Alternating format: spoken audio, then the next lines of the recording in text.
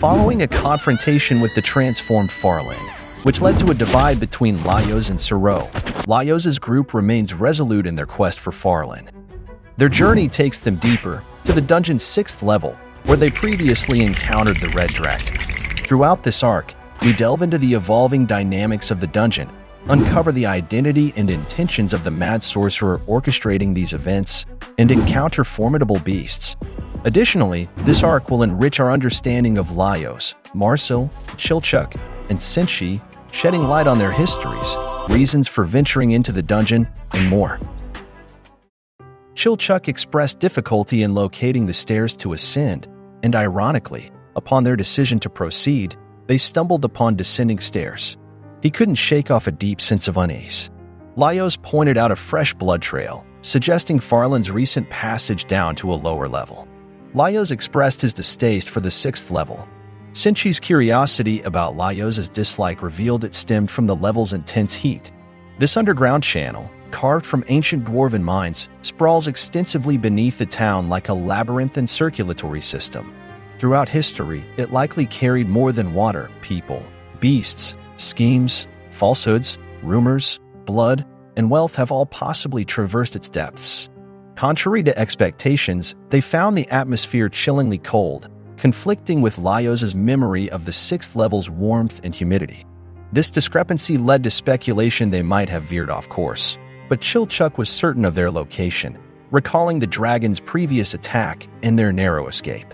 He mused that in a dungeon with shifting floors and walls, even temperature shifts aren't far-fetched, expressing a personal preference for cold over heat.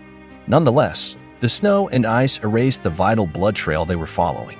Chilchuk proposed revisiting their previous near-disastrous site, hoping to retrieve any belongings not yet consumed by dungeon cleaners. Laios yearned for something as simple as a change of clothes, bemoaning his torn shirt, one of only 2 he owns. Concerned for his sister's well-being in the cold gnawed at him, though he consoled himself with the thought of her feathery adaptation. Chilchuk commended Laios on his previous bluff, expressing hope that Laios had formulated a plan by now. Laios, slightly hesitant, revealed that Farlin had been on a quest to find someone named Durgal under the Mad Sorcerer's commands. This directive was the reason the Red Dragon roamed floors it typically wouldn't, in a restless search. Senshi pondered the name Durgal, while Chilchuk, feeling a sense of familiarity with the name, wondered about the person's identity. Marcel clarified that Durgal was the name of a king, the ruler of a golden capital that fell into ruin a millennium ago, with texts throughout the dungeon praising him. Chilchuk recalled artifacts bearing the king's name and Laios' account of King Durgal's appearance and subsequent disintegration upon the dungeon's discovery.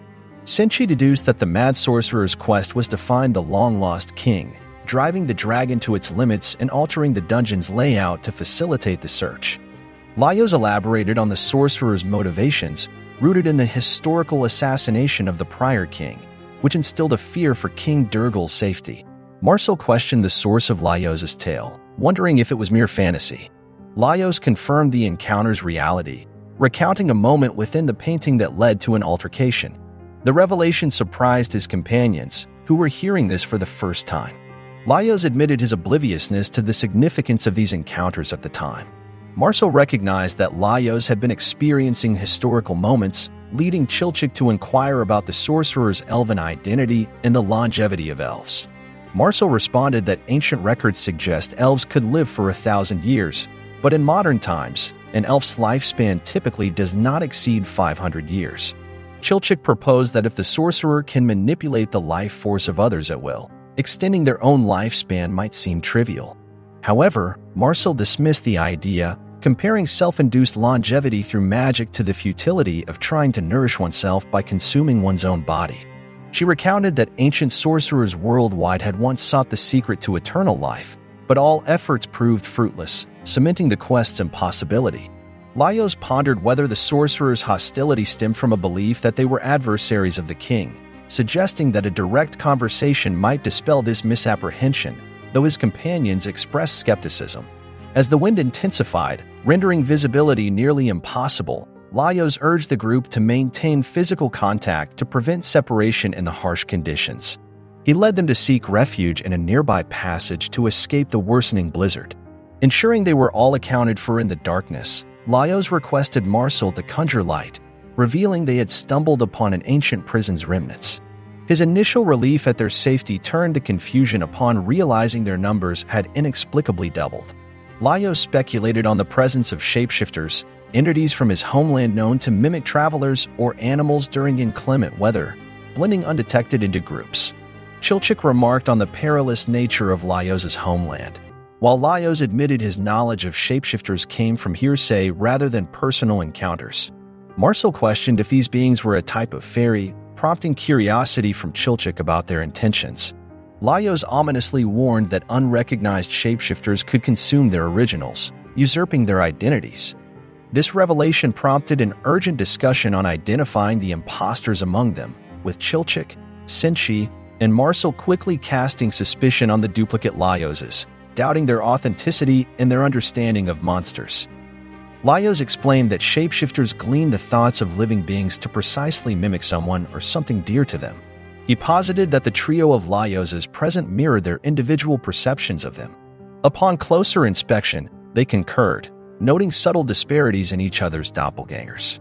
Marcel's irritation flared when addressing a counterfeit Marcel, who defiantly denied being an imposter, prompting Marcel to question from whose recollections this inferior version emerged. Chilchik identified dubious duplicates of himself and Senshi, criticizing the inaccuracies in their appearances. He noted doesn't wear a scarf, and Senshi's helmet lacked its characteristic perforations, suggesting these flaws originated from Laios' imperfect memories. With the revelation, they acknowledged 6 remaining shapeshifters. Marcel pondered the ethics of leaving the fakes unchecked, while Laios reassured that shapeshifters lack human intellect and likely wouldn't grasp their intentions. He speculated that aggression might provoke them, advocating for a nonviolent strategy to identify and collectively address the imposters. The group questioned Laios' ability to discern real from fake, but he maintained that side-by-side comparisons would reveal inconsistencies. He warned, however, that delay would allow the shapeshifters to refine their disguises based on corrected memories. Senshi pointed out variations in Marcel's hairstyle among the duplicates, with Chilchik admitting his inability to recall her exact one from their last encounter, highlighting the challenge in distinguishing the genuine from the fabricated. The initial Marcel claimed her hairstyle was distinctive enough to be memorable, while the second countered that the chilly blizzard prompted her to wear her hair loose. The third highlighted the unique quality of their hair, emphasizing that for mages, hair is akin to their essence. Laios expressed confusion, noting that all responses seemed characteristic of Marcel. Chilchik remarked that these reflections indeed stem from their mental images of Marcel. Marcel suggested revealing information known solely to her to distinguish the real from the imposters. Chilchik humorously questioned whether this would involve guessing personal details like her mother's maiden name, which Marcel dismissed. They examined their spellbooks. Among them, one was an obvious counterfeit, yet the others appeared authentic to Laios. However, one of the Marcels criticized the grammatical errors in another's spell formulations, puzzling Chilchik about their capacity to judge spellbook grammar. Chilchik proposed examining their possessions for discrepancies. Spreading out their belongings, they exposed additional shapeshifters, narrowing the field to 2 duplicates per person, but the challenge intensified. With only 3 imposters remaining, Laios unexpectedly suggested a meal, surprising the others. He reasoned that visual distinctions were no longer sufficient. Observing them partake in routine behaviors might reveal the truth. Yet, there was skepticism regarding Laios' observational skills, given his previous oversights, including his encounters with the Mad Sorcerer, misunderstanding Soreau's emotions, and failing to recognize Kabru from a prior meeting. This left the group apprehensive about relying solely on his judgment. Laios saw this as his golden opportunity to regain the group's confidence by accurately identifying the shapeshifters. Eager to make amends for past mistakes, he committed to distinguishing the real from the false with utmost diligence. Senshi, Chilchik, and Marcel, however, harbored concerns that Laios might mistakenly favor their doppelgangers, prompting them to take matters into their own hands. Laios positioned himself at a distance for a meticulous observation, encouraging everyone to give their best effort, which pissed off Chilchik while Marcel wondered about their culinary creations. Senshi presented ingredients found on the 5th floor alongside supplies from Lady Maizuru. Laios introduced an additional guideline, Each individual was to collaborate with their duplicate on preparing the same dish, aiming to spotlight behavioral and communicative disparities through their teamwork.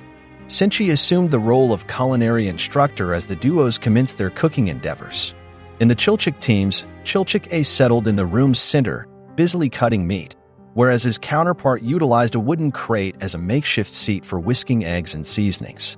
Laios diligently recorded their actions, drawing complaints from the pair. One Chilchik struggled with a bottle, seeking Laios' assistance.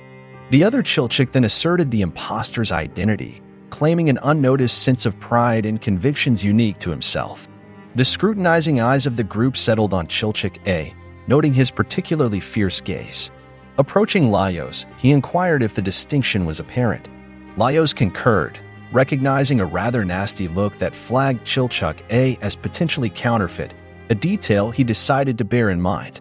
Following this interaction, Chilchuk A resorted to vulgar language, which Laios documented, observing the common tongue used. Turning their attention to the Marcel duo, each held an egg, prompting questions about its origin. Senshi's clarification that it was a harpy egg provoked Marcel's indignation, asserting her aversion to consuming humanoid monsters. Despite her recent concessions, she voiced frustration over the boundary being continually tested. Laios noted Marcel B's exaggeratedly characteristic reaction, whereas Marcel A concentrated on the task at hand. Upon querying her stance, she expressed resignation over their prior consumption choices, stating her readiness to take any measures for Farland's salvation. This assertion made Marcel B anxious, fearing her authenticity was in doubt, and hastily avowed her own willingness to do anything for Farland. Chilchik discerned a notable lack of resolve in Marcel B's declaration. Contrastingly, Marcel A critiqued the effectiveness of consuming a harpy's egg on their predicament, but remained committed to the task. Laios grappled with identifying the genuine Marcel, as both articulated sentiments that could believably originate from her. The Senshi duo was next under Laios' scrutiny. He inquired about the origin of the harpy eggs, to which Senshi explained his discovery of a nest amidst the ruins, prompting him to collect all the eggs present. Laios probed further, referencing Senshi's often quoted maxim regarding eggs and their nutritional value, prompting Senshi to affirm eggs are nutritionally perfect. As he meticulously cooked the ingredients and rice, seasoning them carefully, Laios reminisced that rice was Suro's favorite dish. Senshi elaborated on the comprehensive nutritional benefits vital for adventurers, attributing their procurement of the eggs to good fortune. Laios, reflecting on his own simple desire to consume monsters, acknowledged Senshi's profound consideration of culinary aspects such as taste and nutritional content, placing him in a league of his own. With all dishes appearing equally appetizing, Laios realized that discerning the fakes based solely on culinary prowess would be challenging. At that moment, Marcel pointed out an observation, questioning whether they found Senshi B unusually attractive. Laios and Chilchik found the remark unexpected, with Chilchik noting that Senshi's appearance had always been consistent. The two Chilchuks then engaged in a dispute over perceived dwarf prejudices, with one criticizing the other's supposed unattractive features. Laios noted Senshi's appearance in his notebook, highlighting the cooking's imminent completion, and pondered over his judgment, confessing his uncertainty. He observed the indistinguishable authenticity and simultaneous falseness of each doppelganger, attributing the challenge to their origins and their perceptions. Acknowledging the inherent disadvantage, he mused that identifying a monster in human guise would have presented a more intriguing challenge. This reflection sparked an idea. With the meals prepared, dubbed memories of the fifth floor pilaf, sweet dryad, and the entire fifth floor piccata, Laios encouraged continuous eating while disclosing his verdict: Chilchik A, Marcel B, and Senshi A as the originals, requesting the counterfeits to relocate to the cell promptly. Despite protests, particularly from the disputing Marcel, Laios deferred his rationale, prioritizing the segregation of the imposters. Skepticism surrounded his intuitive approach, leading Senshi to conclude that self-defense might solely rest upon their initiatives. Subsequently, confrontations ensued amongst the pairings. Laios rationalized such outcomes as inevitable, regardless of his selections. He elaborated on shapeshifter as a term enveloping monsters capable of mimicry, possession, or actual transformation, suggesting these entities belong to such categories. Regardless, a monster's incapacity to genuinely prepare food implies that these entities must be illusions, as Marcel hypothesized, operated remotely. Given its tendency to target living beings, the creature likely falls into the carnivorous or omnivorous category, exhibiting too much caution and timidity to confront its prey directly. The environment's cold, dimness, and limited visibility suggest it thrives in such conditions, relying heavily on its senses or auditory capabilities, categorizing it as a beast. Laios concluded they were positioned downwind, with the adversary biding its time until they were weakened. Realizing the futility of blindly brandishing his weapon, he pondered his next move. Laios observed the unusual silence of his sword, Kinsuku, considering the lethal potential of the cold. He recollected the folklore of using garlic or rowan for protection, but recognized the situation required a more primal resolution. To reverse the predator-prey dynamic, Laios determined to adopt the role of the predator. In a bold strategy, Laios distanced himself from the ongoing conflicts with their doppelgangers and, assuming a position in the shadows, commenced barking towards the obscurity of the corridor. This unorthodox method left his companions astonished and intrigued. Drawing from a lifetime of companionship with dogs, Laios harnessed their taught survival tactics and the essence of challenging formidable adversaries. He aimed to convince the lurking beast of its newfound status as the prey, a tactic that successfully dispelled the illusions. Upon the beast's emergence, Laios maintained his ground, aware that in such confrontations, displaying fear spells defeat. Marcel's timely intervention with a spell incinerated the creature's head, prompting Chilchik's concerned inquiry regarding Laios' well-being and rationale behind not preemptively wielding his weapon. A reflection of Laios' deep immersion in his enacted role. Senshi noted the incomplete state of their culinary endeavors, attributed to their illusory nature, necessitating a redo. Chilchik, acknowledging Laios' discerning judgment, sought clarity on the observations that guided his decision, to which Laios attributed their spatial positioning relative to the monsters. Initially, Laios' suspicion was aroused by the Chilchuk who chose to sit on a wooden crate, a known hiding spot for mimics and tentacles, yet he displayed no wariness.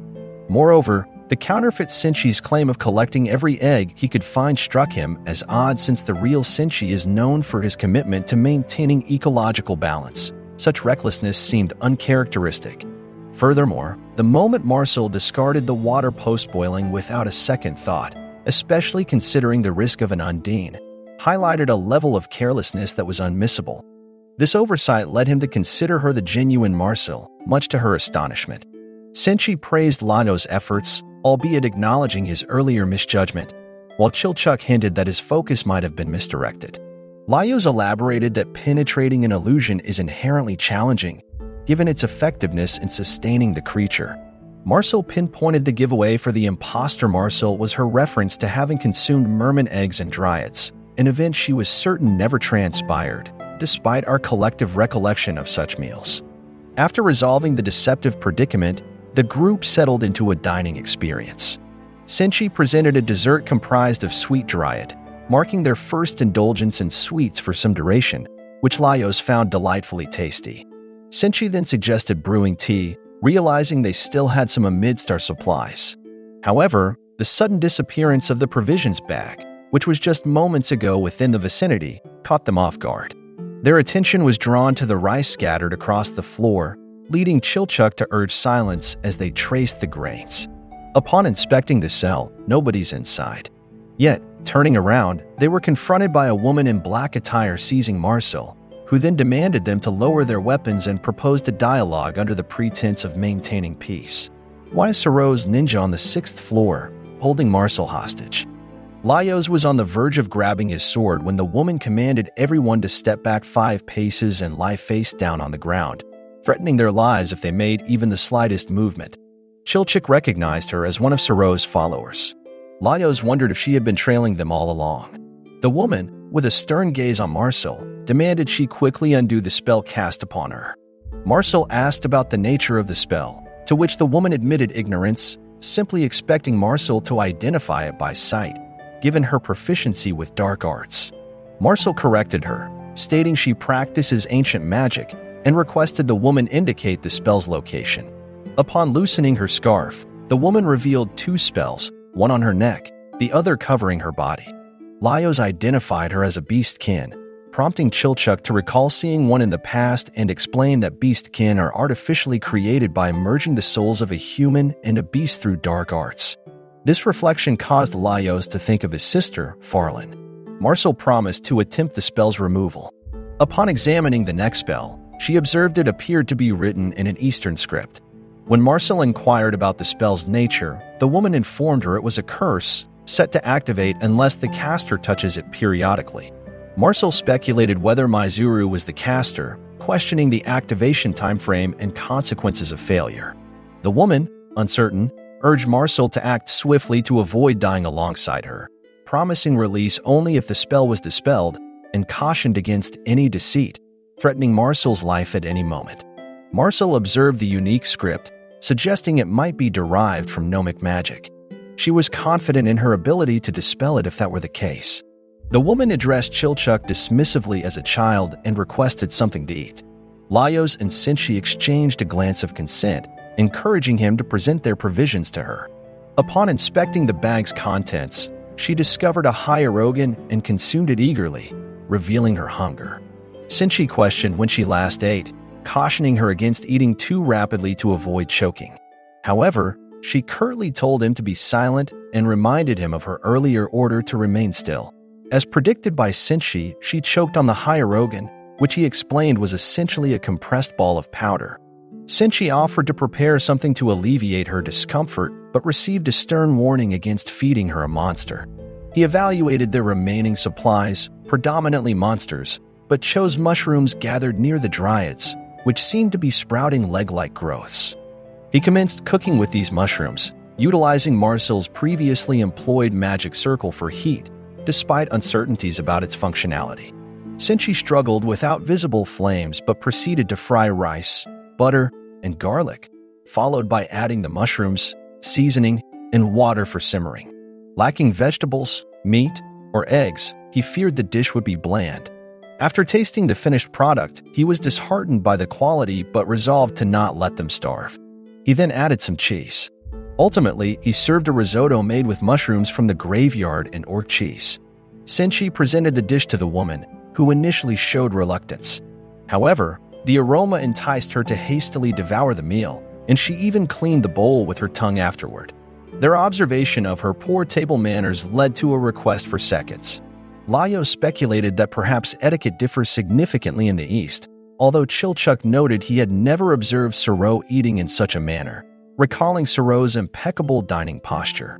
Chilchuk suggested that perhaps the woman's manners were a result of a poor upbringing. When Sinchi served her another portion of risotto, she began discarding the mushrooms with her spoon, an action that took everyone, especially Sinchi, by surprise. She expressed her dislike for mushrooms, prompting Marcel to comment on her selective eating habits. Chilchuk and Laios looked on, curious about Sinchi's response to the rejection. Sinchi advised the woman on proper spoon etiquette, which she dismissively warned could provoke her to violence if he persisted.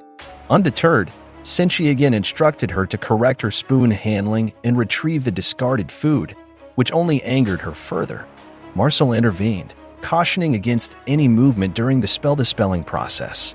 It was then that a menacing monster appeared behind the woman. Sinchi tackled her to the ground just as the creature attacked. While holding her hand, Sinchi gently corrected her spoon technique, to which she argued in favor of her own method for ease. Sinchi acknowledged the discomfort in being forced to adapt to unfamiliar methods. As their discussion unfolded, the monster loomed behind Sinchi, prompting Laios to draw his sword and strike, only to find his blade passing harmlessly through. This led to speculation about the monster's composition. Sinchi observed the creature's weapon, a sujabiki knife, noting its specific use for slicing meat, highlighting its sharpness and fragility. He ominously predicted the outcome of mishandling such a delicate tool. Laios quickly passed Sinchi's pan to him, which he wielded as a shield against the creature's attack. Remarkably, the monster's knife failed to penetrate the pan, instead cracked upon impact. Sinchi highlighted the importance of utilizing tools effectively, noting that failing to do so could lead to disadvantageous situations. With adept use of the pan, he cleaved the monster in two and immobilized it against the wall. Laios, seizing the lower portion of the creature, delivered a decisive kick to its upper segment, ensuring their victory. The ninja looked on in disbelief at the unfolding scene. Approaching the ninja, Senshi inquired about her well-being and offered apologies for any fright he may have caused. He took this moment to emphasize the significance of proper tool handling, suggesting she reflect on his advice. Marcel chimed in, advising against movement during the dispelling of her magic, warning of potential complications with more complex spells. Noticing her meal had cooled, Senshi offered to reheat it using the magic circle's heat.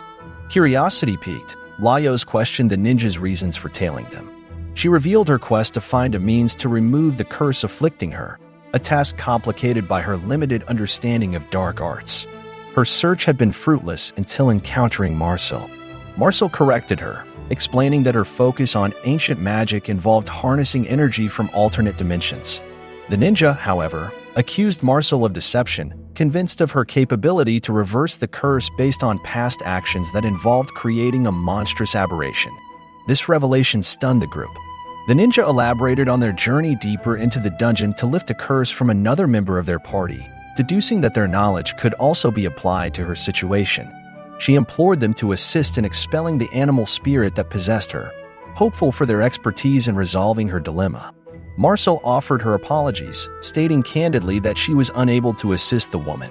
She explained the complexity of the soul, likening it to an egg with the body serving as its shell. Damage to the body, she elaborated, doesn't necessarily result in the soul's escape due to a protective spell within the dungeon acting as a membrane. Marcel conveyed that she and Farlin were entwined in a predicament akin to two souls sharing a single egg, making their separation impossible. Chilchuk acknowledged that while they might have sensed this truth deep down, hearing it articulated so clearly was profoundly different. The woman's confusion led her to question their motivation for delving deeper into the dungeon. Laios highlighted their inability to abandon Farlin in her current state, fearing she could either harm others or be harmed herself. He mentioned their desire to intervene before such incidents occurred. Another reason for their continued journey, he revealed, was the threat of arrest for practicing dark arts should they return to the surface, suspecting Soro would likely report them. This revelation disheartened the woman, who lamented her permanent state. Laios, however, expressed gratitude for their meeting, pointing out her normal communication and lack of a murderous impulse.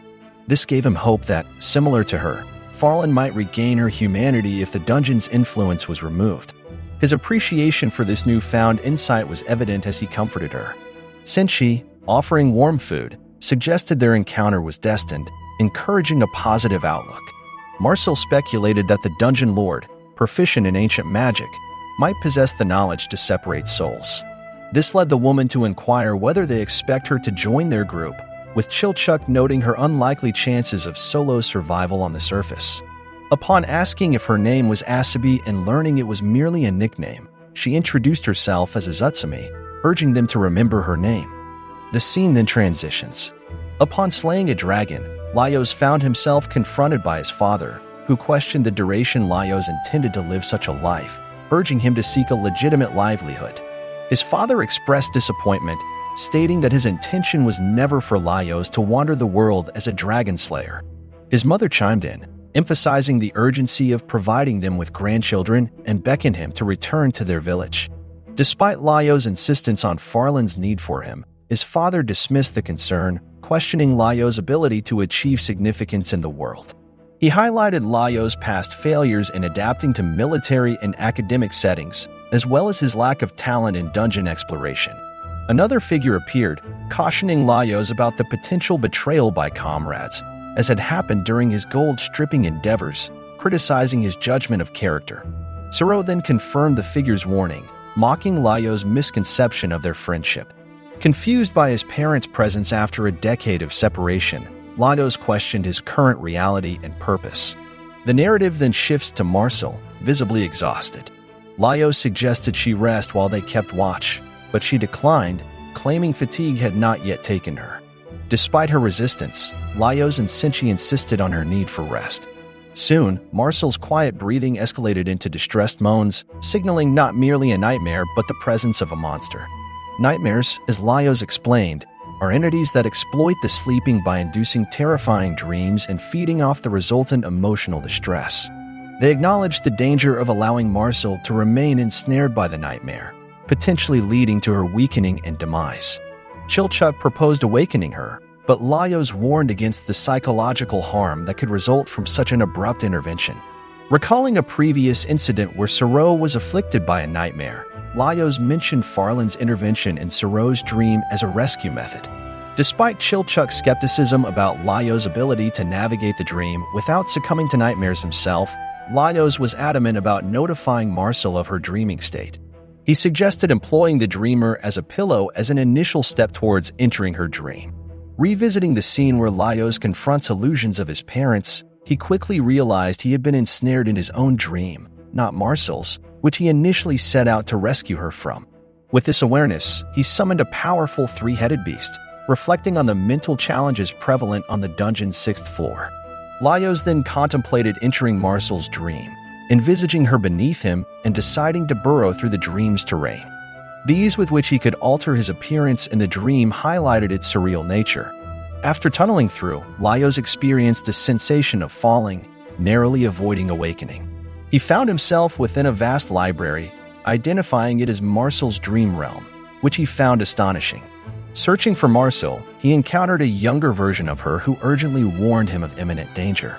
After introducing himself, he reassured Marcel that she was merely experiencing a dream and urged her to awaken. However, their conversation was interrupted as the environment began to quake. Marcel, visibly alarmed, insisted that they needed to flee because it was approaching. Curious, Laios sought clarification on what it referred to.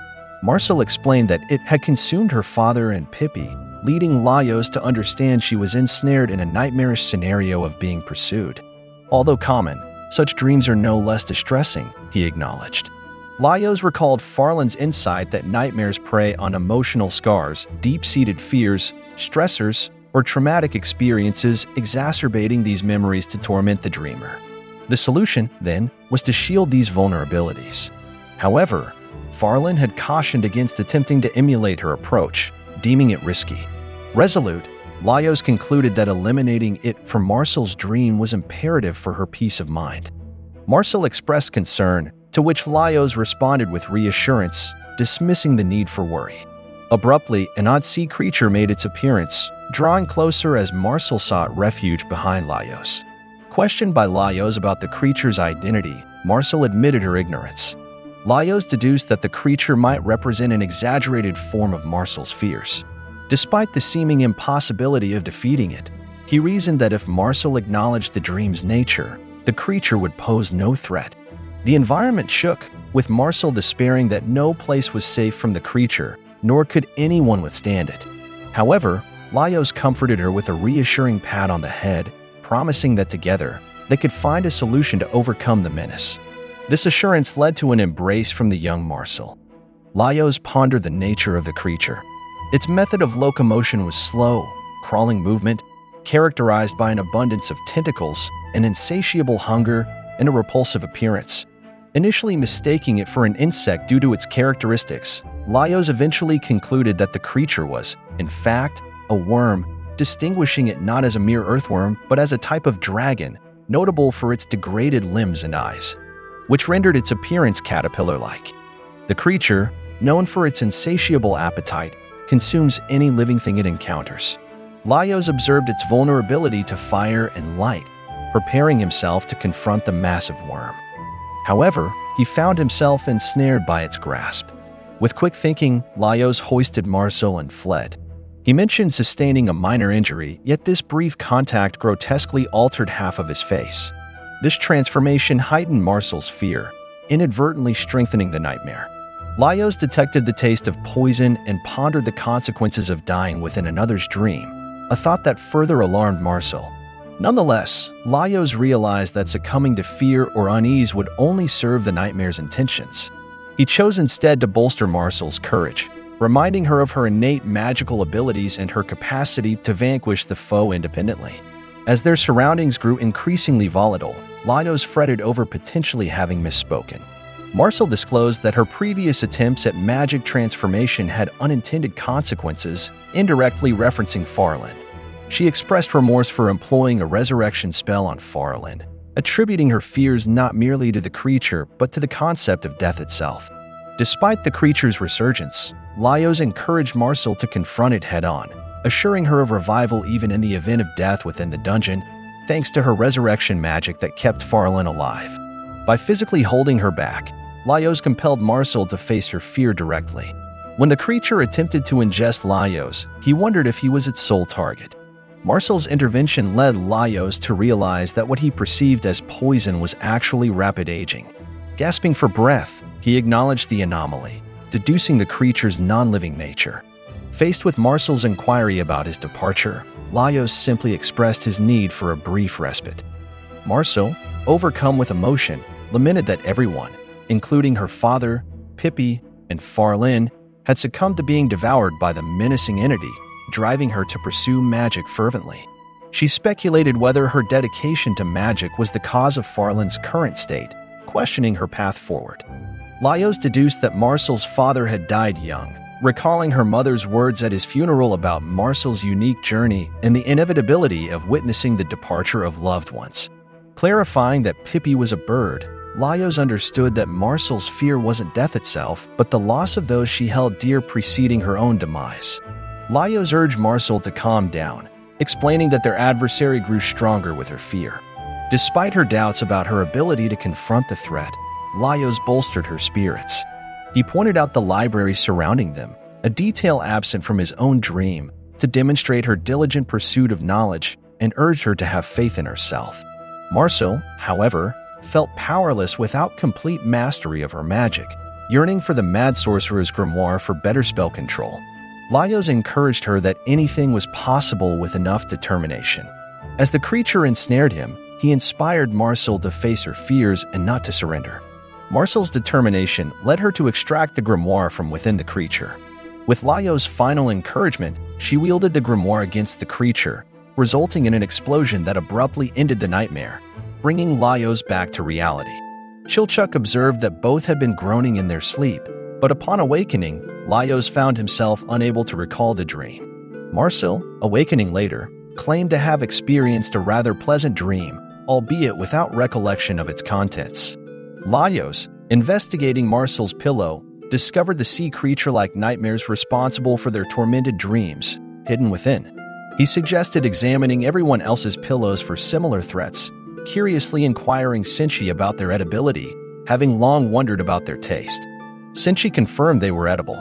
Observing the unfolding events from a distance, Izutsumi perceived a moment to discreetly formulate her departure, thereby avoiding participation in the consumption of monsters. Senshi proposed a method to prepare the nightmares, suggesting their immersion in boiling water to purge the internal contaminants.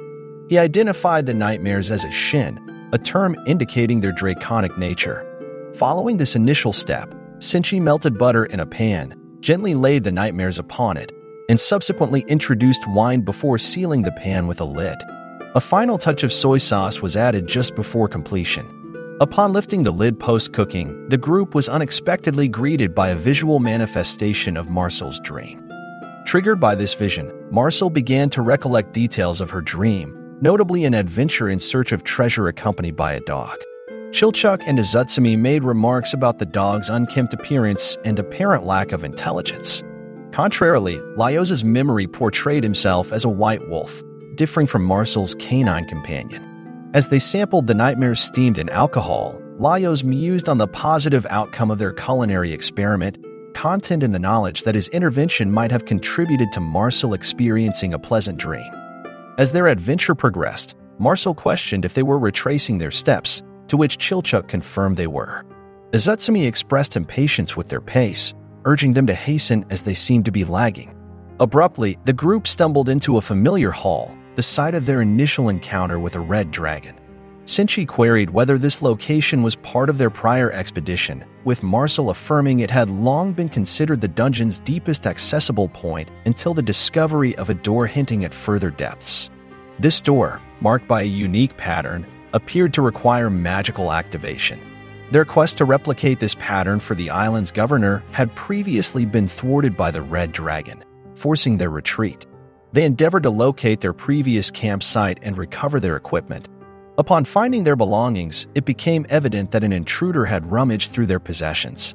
While Marcel was relieved to find her bedroll intact, Laios was similarly pleased about the condition of his underwear.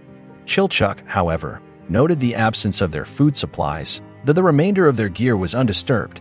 Marcel's emotional response to the warmth her bedroll would provide puzzled Senshi. Laios proposed finding a suitable resting spot to organize their equipment. During this time, Izutsumi attempted to conceal an item in her pocket, but Chilchuck's keen observation led him to confront her. After seizing the item and identifying it as money, he admonished Marcel for bringing such into the dungeon and criticized Izutsumi's manners, suggesting a collar befit her behavior.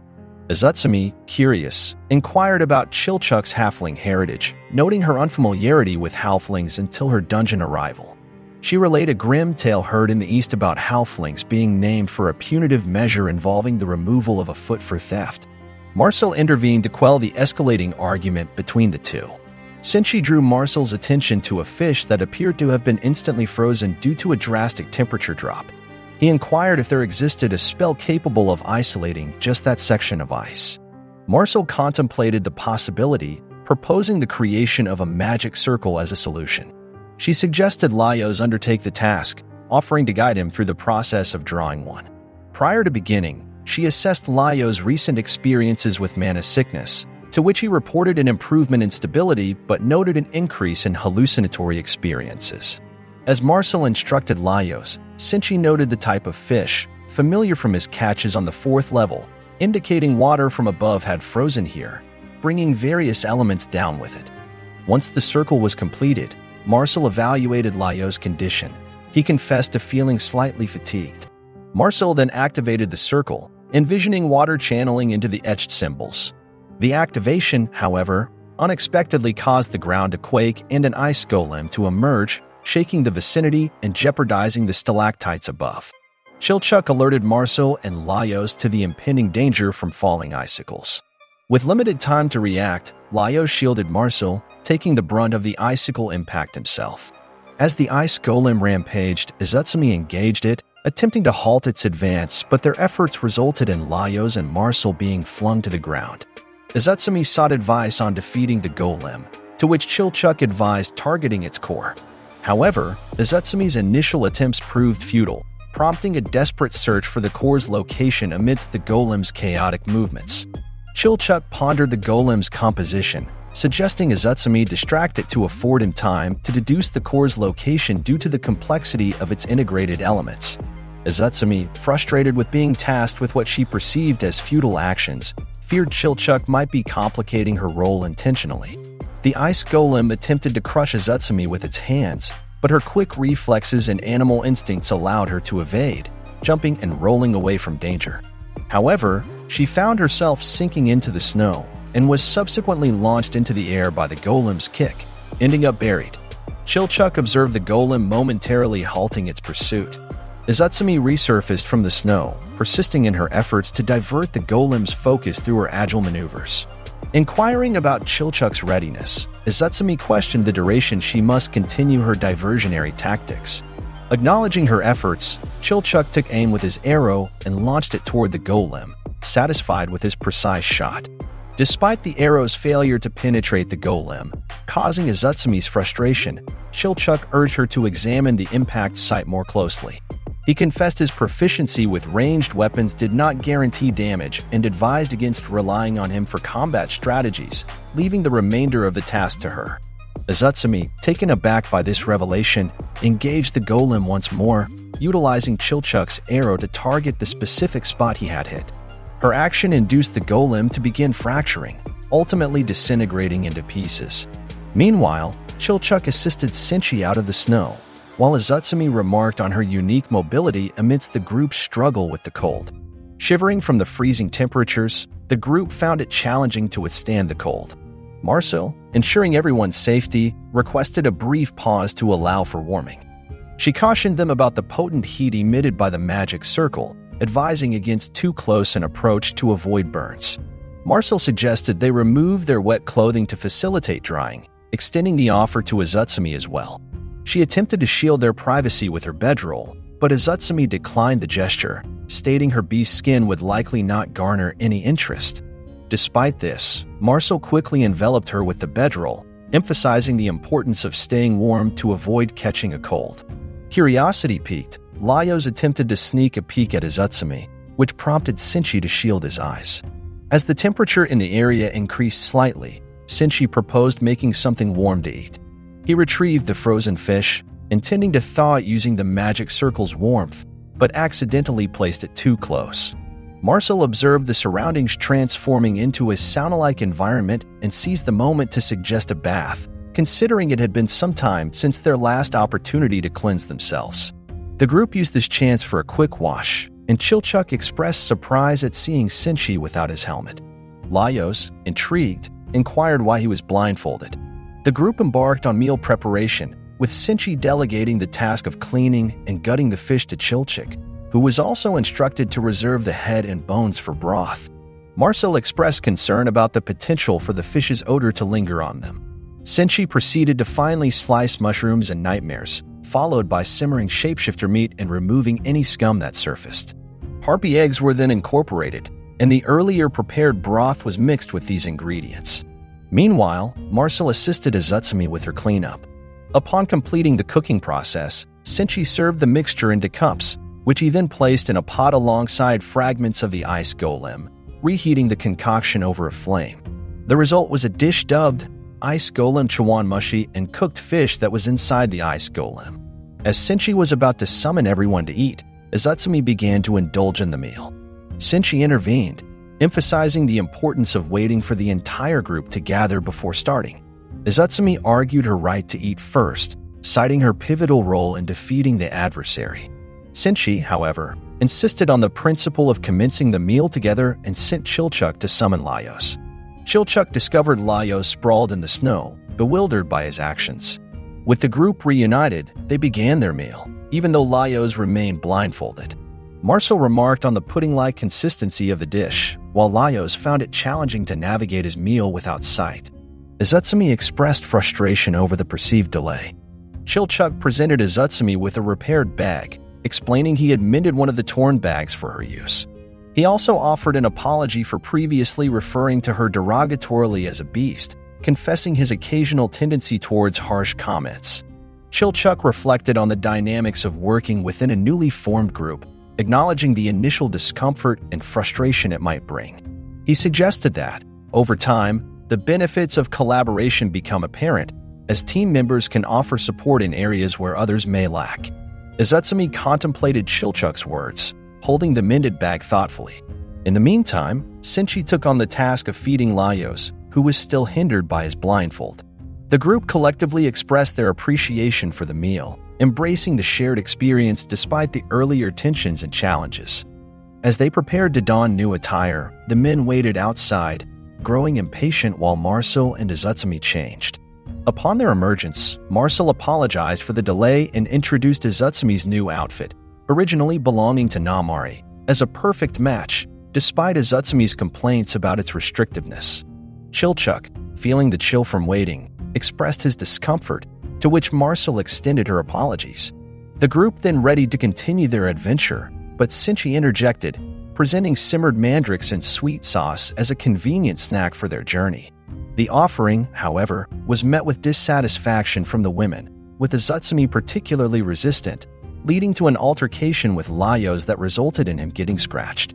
The sight of Laios bleeding shocked Marcel, while Chilchuk lamented the group's preoccupation with trivial conflicts amidst greater concerns. Marcel advised Laios to respect Izutsumi's dietary choices, assuring him that she would eat when necessary, and attended to his injury. Laios' inquiry into Izutsumi's refusal to eat monsters led to her expressing fears of contracting a disease and transforming into a monster herself. Laios whimsically commented on the simplicity of such a transformation process. Marcel reflected on the innate revulsion towards consuming monsters, a sentiment she acknowledged as common, including among themselves, attributing it to the ingestion of something perceived as unclean. She elaborated on the distinctions between monsters and animals, noting monsters' reliance on mana for energy and their heightened aggression surpassing survival instincts. The toxicity of concentrated mana to animals and the potential risk of monsters preying on humans were highlighted as significant concerns, underscoring the complexity and apprehension surrounding the consumption of monster flesh. Marcel elaborated on the emergence of new diseases through close interactions between humans and other living entities, suggesting that the hesitation to consume certain foods based on a gut feeling of wrongness is not as unfounded as one might presume. She then inquired into Azutsumi's past experiences with undesirable meals. Azutsumi reminisced about such instances, recalling her practice of passing disliked items to Tade, who gladly accepted them. Nonetheless, she misrepresented her history to Marcel, claiming she had never encountered such situations. Despite the relentless blizzard on the 6th floor, the group pressed on. Laios, acknowledging the growing hunger among them, suggested establishing a camp in the current location. He took inventory of their remaining provisions, which included nightmares, mandrakes, eggs, and mushrooms, but noted the absence of fish and rice. Azutsumi, querying the availability of more palatable options, expressed skepticism and accused Laios of withholding food. Laios countered, emphasizing the necessity of adapting to the dungeon's food sources, which varied widely throughout their travels. He reasoned that acclimatization to consuming monsters would be beneficial, dismissing the notion that such a diet could cause one to morph into a monster. He rhetorically questioned if consuming sheep, pigs, or even eyeballs could lead to physical transformations, underscoring the complexity of diet and nutrition beyond simple cause and effect. Azutsumi, growing irritated with the discussion, abruptly silenced Laios and directed attention to a peculiar sight, a sheep that had metamorphosed into a tree. Laios identified it as a Barometz. Frustrated by their encounter with a Barometz at such a critical moment, Laios clarified that the plant-like creature was inherently harmless, originating as a plant. Azutsumi, having grown tired of Laios' explanations, decided to pursue the sheep-like Barometz. Marcel advised Laios to allow Azutsumi her autonomy, expressing curiosity about the nature of it. Laios elaborated on the Barometz's benign nature, nourished by mana, yet attracting carnivores due to its appeal as prey, cautioning against approaching it without vigilance. Despite Laios' warning, Azutsumi's disdain for his advice was evident. She then detected a scent, prompting Laios to urge her to expedite her retrieval of the sheep due to the looming danger. This warning materialized as wolves approached, leading Laios and Chilchuk to brace for combat. Marcel, seeking her staff, noticed Azutsumi retreating into a cave, questioning her departure. Azutsumi voiced her aversion to dogs for their odor, noise, and persistence, opting to leave the confrontation to the others as per Chilchuk's earlier sentiment on leveraging group dynamics. Marcel refuted Azutsumi's interpretation, explaining her absence in the golem fight was not out of reluctance but strategy. Concerned for the group's welfare, Marcel insisted on rejoining them, despite Azutsumi's reluctance to engage with the hostile situation. Azutsumi discerned the aroma of fire carried by the wind, suggesting that by tracing its source, they would circle back to their initial location. As they navigated what seemed to be a labyrinthine path, the scent grew more pronounced to the right, a direction Azutsumi favored despite Marcel's hesitations about its accuracy. Unfazed, Azutsumi encouraged Marcel to choose her own route, emphasizing the need for Marcel to assert herself and make independent decisions. She critiqued Marcel for her apparent contradiction. Despite her vocal aversion to consuming monsters, she partook in eating them nonetheless, a behavior Azutsumi found perplexing, leaving Marcel without a response. The imminent threat of pursuing wolves prompted Marcel to propose a standoff. She considered deploying explosive magic, but was hindered by the absence of her staff and the peril posed by the cramped surroundings. Azutsumi, however, advocated for evasion, aiming to outpace and elude their pursuers, leaving Marcel momentarily taken aback.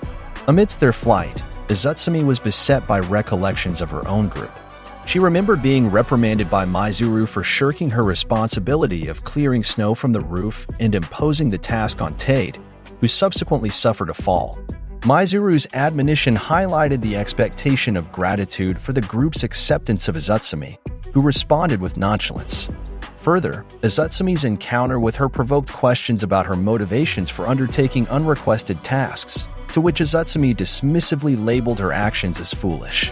Returning to the moment, Azutsumi struggled to recall Tade's response and, failing to do so, resumed her exploration. Suddenly, a wolf bit into her right arm, a mistake Izutsumi attributed to not noticing the wind's altered course following an explosion. The wolf aimed to rip her arm off, but Marcel intervened with a surprise magical assault, resulting in a significant explosion that forced the wolf to release Izutsumi. Marcel, relieved at the outcome, watched as Izutsumi retaliated fiercely against the wolf, biting and then stabbing it in the neck. Marcel, concerned, approached Izutsumi to inquire about her condition and, fearing her arm was broken, suggested rejoining the rest of their group. Responding to Izutsumi's earlier question regarding her willingness to consume monsters, Marcel shared her contemplations. She acknowledged having several objectives, such as saving a friend, deepening her understanding of magic, and facing unwelcome challenges. These encounters, while individually minor, are part of her broader journey towards her goals. Marcel admitted that while some obstacles could be circumvented without derailing her mission, avoiding every displeasure could lead her astray from her initial path, mirroring their current predicament. Marcel then questioned Izutsumi's reasons for joining their group, to which Izutsumi mentioned the potential of having her curse lifted upon meeting the Mad Sorcerer. Marcel affirmed this possibility, highlighting the need for readiness to embrace necessary detours along their journey. Laios expressed his relief upon their return, safe and sound. Marcel checked on everyone's condition, with Chilchuck revealing that Laios had managed to intimidate the wolves, resolving the situation smoothly, largely because many of the wolves had pursued Marcel. Noting Izutsumi's injury, Marcel prepared to cast a healing spell to mend the broken arm, enlisting Laios' assistance for the procedure. She praised Izutsumi for her bravery, promising that the discomfort would soon subside, despite Izutsumi's claim that the spell itself was more painful. Laios mentioned his intention to retrieve the Baramets, but discovered the wolves had ran off with the fully grown one, leaving only an immature fruit behind. When Senshi cut it open, they found it encased as sheep within a vegetable, intriguing Izutsumi and causing concern for Marcel. Senshi proceeded to prepare the Baramets, seasoning and cooking the ribs before steaming them with wine. He then boiled the vegetable rind, peeled, and diced it, simmering it with garlic to create a sauce for the meat, resulting in a dish dubbed Baramet's Ballot. Senshi served Izutsumi her portion, which she scrutinized for unfamiliar ingredients, identifying the Baramet's rind and sprouts. She voiced a preference for simply roasted meat but decided to taste the dish. Meanwhile, Laios clarified to Marcel that despite its outward appearance, a Baramet's does not truly resemble a sheep, explaining its crab-like taste. Izutsumi found the dish irresistibly delicious, much to her own surprise. Reflecting on her past dialogue with Tade, Izutsumi recalled questioning her about undertaking tasks unrequested. Tade confessed her desire to prove herself indispensable, highlighting the comforts of their home, including regular meals, warm futons, and the luxury of baths as motivations to secure her place among them. Tade emphasized the importance of contributing through chores to enhance her standing within the group. Tade called her asabi and cautioned her against allowing aversions to cloud her appreciation of their collective life, mentioning Maizuru's candy rewards as a bonus. In the present, Izutsumi acknowledged the wisdom in Tade's perspective, recognizing that the effort sometimes yields unexpectedly pleasant outcomes. The group lauded Izutsumi for her willingness to experiment with the new dish, attributing her adventurous taste to necessity rather than choice. She staunchly refused to entertain the idea of consuming disliked vegetables or monsters in the future, prompting Senshi to counter that judgment should be reserved until after tasting. Noticing Marcel's hesitance to eat, Izutsumi pointed out the inconsistency between her advice and actions, leading Marcel to ruefully admit to inadvertently limiting her own options. Soro and Kabru's groups left Laios' party, making their way back to the surface. Upon their arrival, Mikbel expressed his joy at returning, while Maizuru remarked on the incomparable quality of the surface air. Mikbel, uncertain of the time of day, was cautioned by Home against tampering with the window to avoid disrupting the transportation spell. Soro mentioned his plan to report to the island's governor the following day, requesting Kabru's presence to corroborate his account.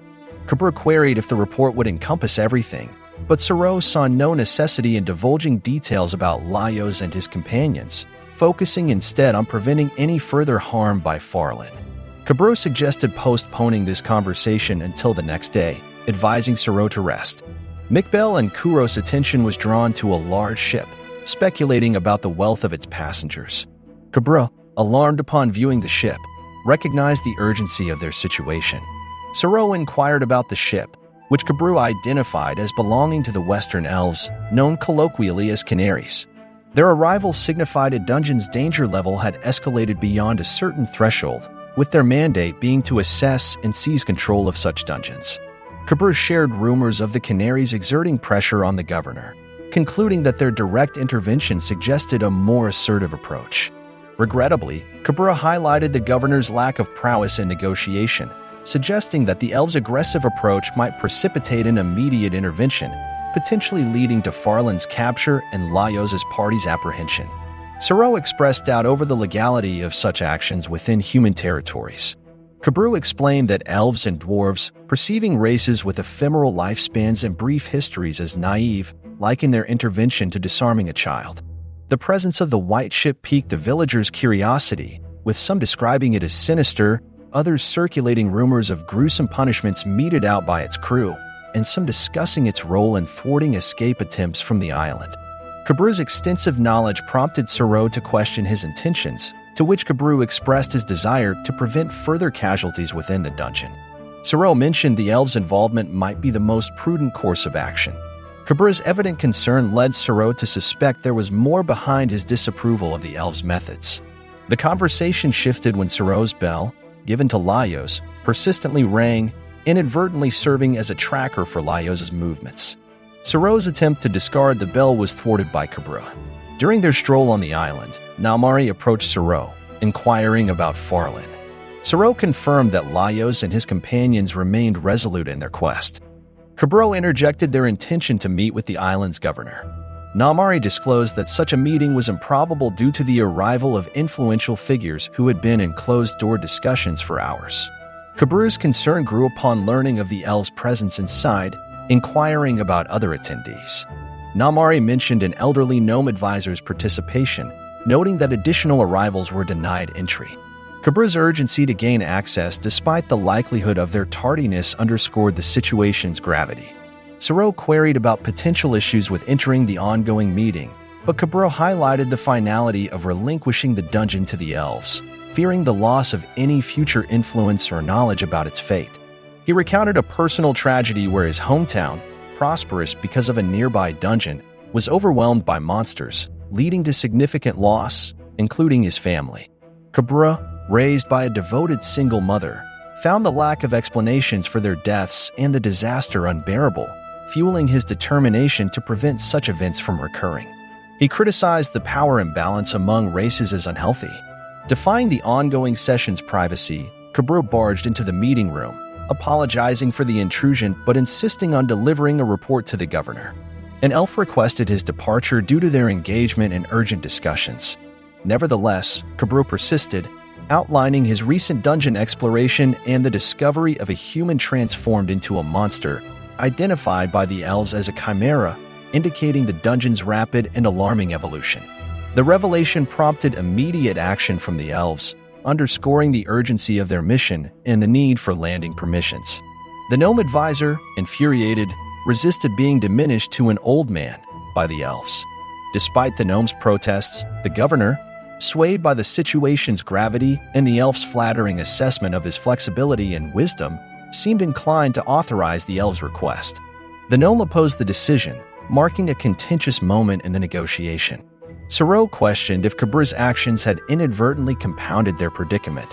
Kabru admitted to himself that if he possessed the capability to subdue the dungeon single-handedly, they would not face such dilemmas. However, he acknowledged his aversion to even the sight or touch of monsters, which led him to explore ways he could bolster other adventurers who demonstrated genuine prowess. Unfortunately, he found that most were self-serving, and a significant number lacked merit. He observed that treasure seekers rarely considered the broader implications of their actions on humanity's future. Rumors about the Thornton siblings caught his attention, with their upbringing and altruistic nature distinguishing them in a realm where selfish motivations prevailed. Kabru noted their uncanny instincts and indifference towards personal gain, which marked them as outliers. Delving deeper, he found Laios' case particularly perplexing. Despite not being the strongest, Laios and his group had ventured far into the dungeon. Kabru was intrigued by Laios's generosity towards those ensnared in dubious gossip and his eclectic circle of associates. This led to the realization that Laios could significantly impact the island's destiny, though Kabru remained uncertain whether this influence would be beneficial or detrimental. Ultimately, Kabru's encounter with Laios confirmed his theories. Laios's preoccupation with monsters precludes any consideration for the island's future, a responsibility Kabru believes should not fall to him. Despite this, Kabru acknowledges that Laios is currently the individual nearest to the dungeon's heart, representing a unique opportunity that cannot be squandered. Kabru resolves to prevent the elves from disrupting Laios's advancement within the dungeon, choosing to address any personal qualms with him later. As the elves persist in urging the governor to endorse their proposal with his official seal, Kabru intervenes, imploring them to pause. He explains that the dungeon's architecture, ecosystem, and resident species are undergoing significant transformations, contributing to its instability. One elf acknowledges this characteristic of maturing dungeons, emphasizing the urgency of arresting its development. However, Kabru likens the dungeon's growth to that of a living being, suggesting it is currently in a critical phase akin to a young organism's need for nourishment, leaving the elves puzzled by his analogy. Kabru elaborated on the devastation of his childhood village, Ataya, by a dungeon 15 years prior, a revelation that startled the elves, recognizing him as the survivor they had heard about. Confirming he was the individual rescued and cared for by the vice commander, Kabru disclosed his aspiration to become an adventurer, despite racial hurdles, motivated by a desire to avert the recurrence of such tragedies. The elves, moved by his determination, shifted to a more congenial demeanor, inquiring about his well-being and encouraging him to maintain a positive outlook. They invited him to elaborate on his earlier mention of the dungeon's nutrition. Kabru detailed the immediate collapse of the Ataya dungeon due to concentrated efforts against it, which, while effective, resulted in significant casualties among both the village's defenders and inhabitants. The deceased morphed into monsters, exacerbating the horror as they preyed on survivors, with many soldiers ambushed and slain. He warned that a large-scale assault on the dungeon could mirror the catastrophe experienced by Ataya, underscoring the potential for history to repeat itself if aggressive actions were pursued without heed to past outcomes. Kabru suggested isolating the dungeon to prevent it from receiving further nourishment, asserting that their primary mission was not merely to engage it in battle. The elf leader inquired about the presence of individuals within the dungeon, to which Kabru confirmed that many were concentrated on the first floor. He proposed evacuating them in smaller groups, emphasizing the collective responsibility in addressing the situation. Kabru offered to coordinate the evacuation with the help of known allies, entrusting the task to his leadership. After internal discussions, the elves decided to support Kabru's plan, with Suro being asked to assist. The elf leader, suspecting Kabru's ulterior motives, declared their intention to accompany him. The governor assured that his forces would intervene if necessary. Meanwhile, on the 6th floor, Senshi engaged in culinary preparations, incorporating an egg into boiling water. He utilized this moment to draw a parallel between Marcel's analogy of souls and eggs, pondering the distinction between souls intermingling and the diverse outcomes of cooking eggs.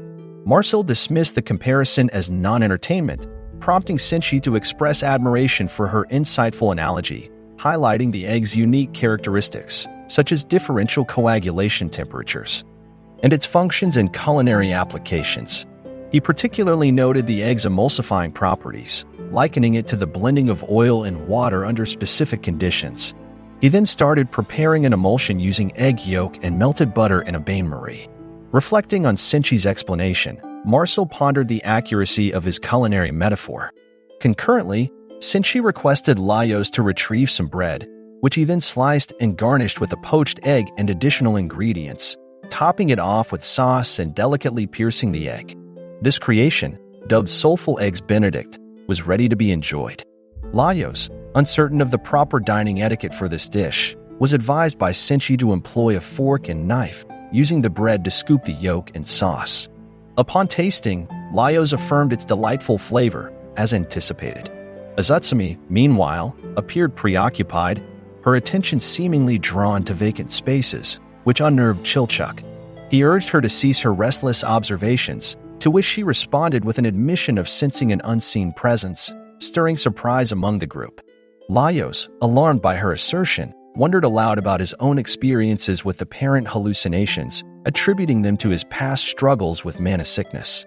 He revealed to Marcel that such visions and auditory hallucinations had persisted, confessing his silence on the matter was due to Chilchuk's immediate dismissal of his symptoms as mental delusion. Laios shared that an entity has been communicating with him throughout the day. Initially, he struggled to comprehend its messages, but over time, his ability to see and hear the entity improved. He confessed finding the experience unnerving and had thus far feigned ignorance of its presence, a tactic that seemed to displease the figure. Laios expressed relief upon discovering that Izutsumi could perceive the entity as well, validating his experiences weren't mere hallucinations. Marcel questioned the entity's malevolence, to which Laios, after interacting with it, relayed that the figure felt misunderstood and maligned. Laios informed his companions that the spirit claimed credit for rescuing them from a sorcerer, leading them to recall an incident involving animate hands on a wall and prompted him to express their gratitude. The spirit then mentioned its desire to introduce them to someone else. Debating the prudence of following the entity's lead, they consented when Laios signaled his approval. This decision was swiftly followed by the manifestation of numerous hands before Laios, startling the entire group. These hands unexpectedly transported to a new location. Senshi, disoriented by the abrupt transition, became nauseous. Laios cautioned the group about the perils of resting by the roadside, just as a unicorn-drawn cart approached.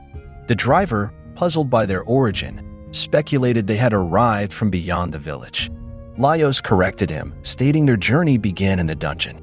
Realizing this, the driver offered him his hat and invited them aboard. The women took seats in the cart, while the men proceeded on foot. Upon arrival in a village inhabited by various monsters, Laios remarked on their tame behavior. The driver clarified this was by command, cautioning that the directive did not extend to outsiders like them and advised maintaining physical contact with an item from the village for safety. Izutsumi dozed off on Marcel's lap, leading Marcel to ponder if teleportation sickness was to blame. Laios pointed out a distant castle, identified by the driver as their entry point, credited to the spirit's guidance. Confirming their residence in the vicinity, the driver suggested seeking answers from their intended contact, admitting his limited knowledge of their selection. Laios' intrigue was piqued by the driver's reference to them as chosen, sparking curiosity about the implications of such a designation. Upon halting the cart, the driver promptly sought out the village lord, only to learn from a woman that he was away attending to worship. A boy's identification of the group as them surprised her. They were encouraged to relax and enjoy the village's hospitality while awaiting the lord's return. The villagers, visibly enthusiastic, gathered around them, pondering entertainment options due to the village's limited activities.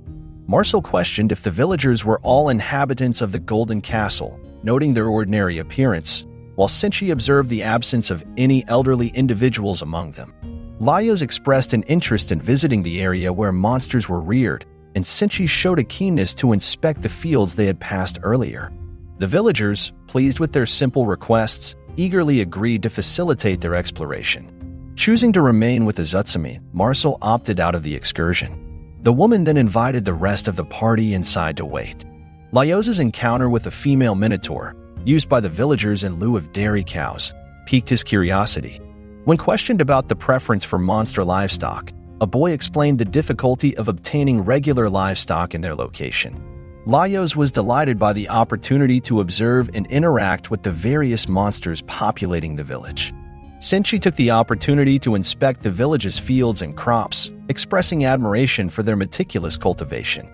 However, he noted the unusually large size of the produce, a detail the villager acknowledged, admitting much of it goes unused.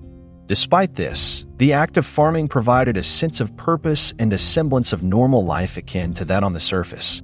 The villager mentioned that occasionally, the surplus is offered to orcs.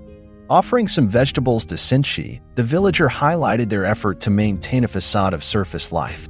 Back in the room, Marcel expressed concern for Izutsumi, checking for signs of fever, but found her seemingly in good health. Female villagers then approached Marcel, inviting her to participate in a dress-fitting session.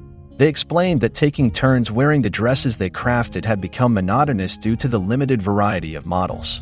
Eager to see Marcel in their creations, they deliberated on the perfect color to complement her, cautioning that their fashion sense might appear outdated. Nevertheless, Marcel consented to try on the dresses, intrigued by the gesture. Marcel showcased the villagers' handmade dresses, pondering how centuries of isolation could diverge fashion trends significantly from those of the outside world. Meanwhile, Chilchuck enjoyed some locally produced alcohol at the bar, appreciating its quality despite his usual discernment. The bartender was pleased, mentioning that the orcs also favored his recent brews, implying its commendable taste. Chilchuck's curiosity about wine production led to the revelation that, although a newer endeavor compared to their centuries-old ale brewing tradition, it presented its own set of challenges. Astonished by the village's long-standing brewing history, Chilchuck learned that the bartender was the founding brewer, having started the establishment at 600 years old. Laios burst in, exhilarated by his experience milking a minotaur, and marveled at the anatomical similarity to cows. Senshi, joining the conversation, highlighted the successful integration of monster agriculture, particularly praising their extensive dryad garden and inventive use of monster parts, such as a cup crafted from a fong, which unsettled Chilchuck. Laios, caught up in the excitement, suddenly recalled Marcel and Izutsumi, learning they were being attended to in another room. Upon their return, both Marcel and Izutsumi appeared in the dresses provided by the villagers, inciting laughter from Chilchuck. Marcel shared her inability to decline the villagers' request, choosing one of the more understated designs, as she affectionately positioned herself on Marcel's lap, warding off Laios. Marcel observed the numerous protective spells cast throughout the village, speculating they might be affecting Izutsumi in some way. Chilchuck wondered if Izutsumi's half-monster heritage was related to the phenomenon. Marcel expressed intrigue over a barrier capable of mitigating a monster's inherent aggression, admitting her unfamiliarity with the mechanism due to the numerous unfamiliar glyphs and lamenting the restrictions placed on her academic field. She admired the village's charm, musing that under different circumstances, she would enjoy a prolonged stay. This sentiment was echoed by Laios, both captivated by the village's allure. Their reflections were interrupted by a woman who expressed gratitude for their patience and announced the preparation of a meal for them. She invited them to dress comfortably before leading them to the dining area. There, they were greeted by a man who expressed his anticipation for their arrival. He revealed himself as Yado, the descendant of Durgal, a name that might resonate with them. Laios expressed curiosity upon hearing the name Durgal. Yado then invited them to sit, indicating they were about to engage in an extensive dialogue about the reasons behind their summoning. As the servants prepared the dining area, women presented a variety of dishes, including vegetables and jelly, bladefish loaf, beef ribs, and a potato and rabbit soup. Marcel's inquiry about the presence of meat was met with confirmation that minotaur meat had been included as requested, eliciting mixed reactions from the group. Laios questioned whether the consumption of monsters was a common practice among the villagers. Yado clarified that while some residents partake, most do not eat at all, explaining their diminished taste senses and lack of hunger, which he attributed to a curse of immortality inflicted by the mad sorcerer. Yado admitted his own understanding of the curse's purpose was limited, noting the sorcerer's long-standing irrational behavior and reluctance to engage in logical discourse. Yado encouraged them to indulge in the meal, explaining that although he lacks an appetite, witnessing others enjoy food brings him satisfaction. Marcel felt uncomfortable with the situation, recognizing the difficulty in conveying their reluctance to partake in the meal offered by their host.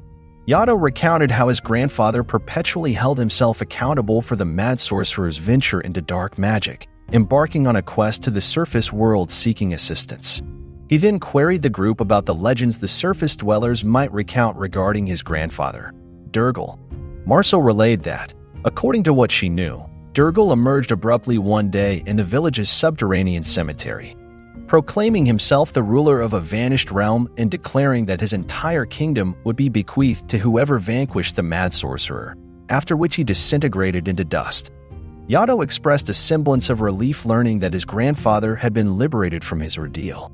He elaborated on how many from the village attempted to flee the curse, yet none succeeded. Their efforts resulted merely in the loss of their corporeal forms. Those who lost their physical essence transformed into spirits, gradually eroding their self-awareness, becoming incapable of returning. Yato was convinced they had encountered such spirits, a point Laios affirmed. Marcel's curiosity about their summoning led Yato to reveal a prophecy. The wielder of a winged blade shall be the one to defeat the mad sorcerer and set them free. Intrigued by the reference to wings, they examined Laios' sword, which unexpectedly manifested a lion's head, puzzling Laios. Yato rejoiced at the sight of Laios with the prophesied winged sword. Yato explained that the winged lion serves as the guardian spirit of their nation, currently confined within the dungeon's darkest recesses by the mad sorcerer. Despite its captivity, the lion continues to prophesy through dreams and offer guidance. One such prophecy propelled his grandfather's expedition to the surface. Yato elaborated that the prophecy foretold the wielder of the winged blade as the destined vanquisher of the mad sorcerer and the future monarch of their land. Marcel, taken aback, protested that they had mistaken Laios for someone else, explaining his acquisition of the sword was mere happenstance. Yato, however, was convinced that fate, not coincidence, led Laios to them and implored him to vow to defeat the sorcerer and liberate them. Amidst Laios' bewilderment, his companion's perplexity, and the villagers' anticipation, Laios requested time to deliberate. Retreating to their quarters, Chilchuk advised Laios against instilling false hope if his intentions were to ultimately depart. Laios felt an outright denial was beyond him, puzzled over his sword's transformation. His anxiety had rendered him unable to appreciate the meal's flavors, a detail Marcel and Chilchuk found puzzling given his request for minotaur meat. Senshi, reflecting on the village's culinary efforts, speculated their lack of necessity for food might explain the meal's lack of taste. He pondered the purpose of maintaining agricultural practices and utensils over centuries, concluding they preserved these aspects of living to maintain their sanity. Senshi recalled Laios' past encouragement to the orc chieftain, though Laios struggled to remember the specifics. Senshi suggested he just sleep on it. Marcel, seeking companionship due to Azutsumi's peculiar behavior, requested to stay with them, despite Chilchuk's insistence she use her assigned quarters. Faced with the weight of potential kingship, Laios contemplated his choices, his grip tightening on the sword. Upon waking, Laios was greeted by a delightful aroma. Observing that his companions were still asleep, with the exception of Senshi, he went in search of him and found him engaged in cooking alongside Yato. Senshi was demonstrating his skill in flipping pancakes, much to Yato's delight. Senshi acknowledged Laios' presence, and Yato offered a cheerful morning greeting. Laios questioned if they were preparing breakfast, to which Senshi confirmed the task had just been completed. Yato complimented Senshi's culinary prowess, a sentiment Laios echoed. The breakfast spread, featuring pancakes, soup, and sausages, was then ready to be served, prompting them to rouse the others for the meal. As they savored the breakfast, they encouraged Yato to sample some of the dishes, though he initially hesitated. Senshi, cutting a piece of pancake, presented it to Yato, leaving him no room to decline. Upon tasting, Yato remarked on its warmth and softness. Senshi shared his belief that the sense of taste, much like a muscle, requires regular exercise to prevent atrophy. He observed that Yato's tactile and visual senses were intact and suggested he begin by appreciating the food's texture as a way to rekindle his gustatory experiences. Yato reminisced about the cherished moments of his youth, gathered with his grandfather and parents around the dinner table. During these times, Thistle, known as the Mad Sorcerer, would invariably accompany his grandfather. Initially introduced to the castle as a jester, Thistle's upbringing closely mirrored that of Yato's grandfather, to the extent that they were raised almost as brothers. Upon ascending the throne, Yato's grandfather encouraged Thistle to pursue magical studies, a field in which he excelled remarkably. Yato noted that their realm was rich in ancient artifacts left by dwarves and elves, among which dark arts relics were likely present. These powerful forces ensnared Thistle, leading him down a path of insanity. Ultimately, he succumbed to his corruption, imposing a curse of immortality upon the entire nation. Laios expressed their intention to initiate dialogue with the Mad Sorcerer and inquired where to find him. Yato, taken aback by their request, emphasized the sorcerer's aversion to conversation and recounted the stringent efforts to conceal their assistance in his grandfather's departure to the surface, noting that those suspected of aiding the escape faced execution. However, Yato revealed that arranging a meeting could be straightforward, directing them to observe the sorcerer's surveillance over the village through his eyes, indicating his impending arrival due to the detection of anomalies within the village. Yato elucidated the sorcerer's dominion over the dungeon, likening it to an extension of his own being, and acknowledged the potential peril of such power. Despite the risks, Laios reaffirmed their desire for an audience with the sorcerer. While Yato doubted the feasibility of a productive exchange, he proposed seeking the assistance of the winged lion, imprisoned within the dungeon's depths, as a countermeasure to temper the sorcerer's might. Yato guided the group outside, indicating the path that would lead them back to the castle, the dungeon. The villagers offered to provide some of their produce for the journey, although Yato cautioned against taking too much, mindful of the burden it would impose on those transporting the items. Chilchuck expressed curiosity about the means of their return, to which Yato confirmed they would utilize the same method that brought them to the village. Laios expressed gratitude to everyone for their hospitality, and the villagers extended their well wishes. As they departed, a woman questioned Yato's confidence in the party's significance, to which Yato expressed hope in their potential. Suddenly, Yato felt a grip around his neck, revealing the presence of the mad sorcerer, Thistle, whom Yato addressed by name. Thistle demanded to know the identities of the individual Yato had been speaking with. Upon their return to the dungeon, the party members found themselves awkwardly piled atop one another. Laios immediately identified their location as an ancient cistern constructed by dwarves. Chilchuck, attempting to ascertain their precise location within the cistern, lamented the malfunction of his compass. Laios speculated that their current surroundings might also include remnants of a dwarven defensive stronghold, a thought that seemed to resonate with the group's understanding of dwarven architecture. Senshi, experiencing nausea, prompted Marcel to comment on the dwarves' known susceptibility due to sensitive semicircular canals within their inner ears, suggesting a potential cause for Senshi's discomfort. Laios wondered if gnomes might suffer similarly, though Marcel posited that mana sickness could also be a contributing factor. Azutsumi, regaining her usual demeanor, expressed confusion about their whereabouts. Marcel observed Azutsumi's return to her normal state with relief. Azutsumi, recalling the events that transpired in the village, expressed her confusion. As she seated herself beside Senshi, Laios suggested they take a moment to rest in their current location while they explored the surrounding area further. Chilchuck remained behind with the others while Senshi identified some glyphs in their vicinity, urging Chilchuck to document all symbols etched into the surrounding columns. This, he believed, would help deduce their precise location within the cistern.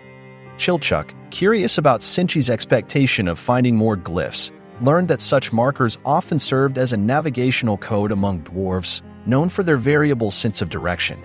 After Chilchuck had recorded the glyphs, Senshi examined his findings and concluded that their location was likely the southeastern part of the structure.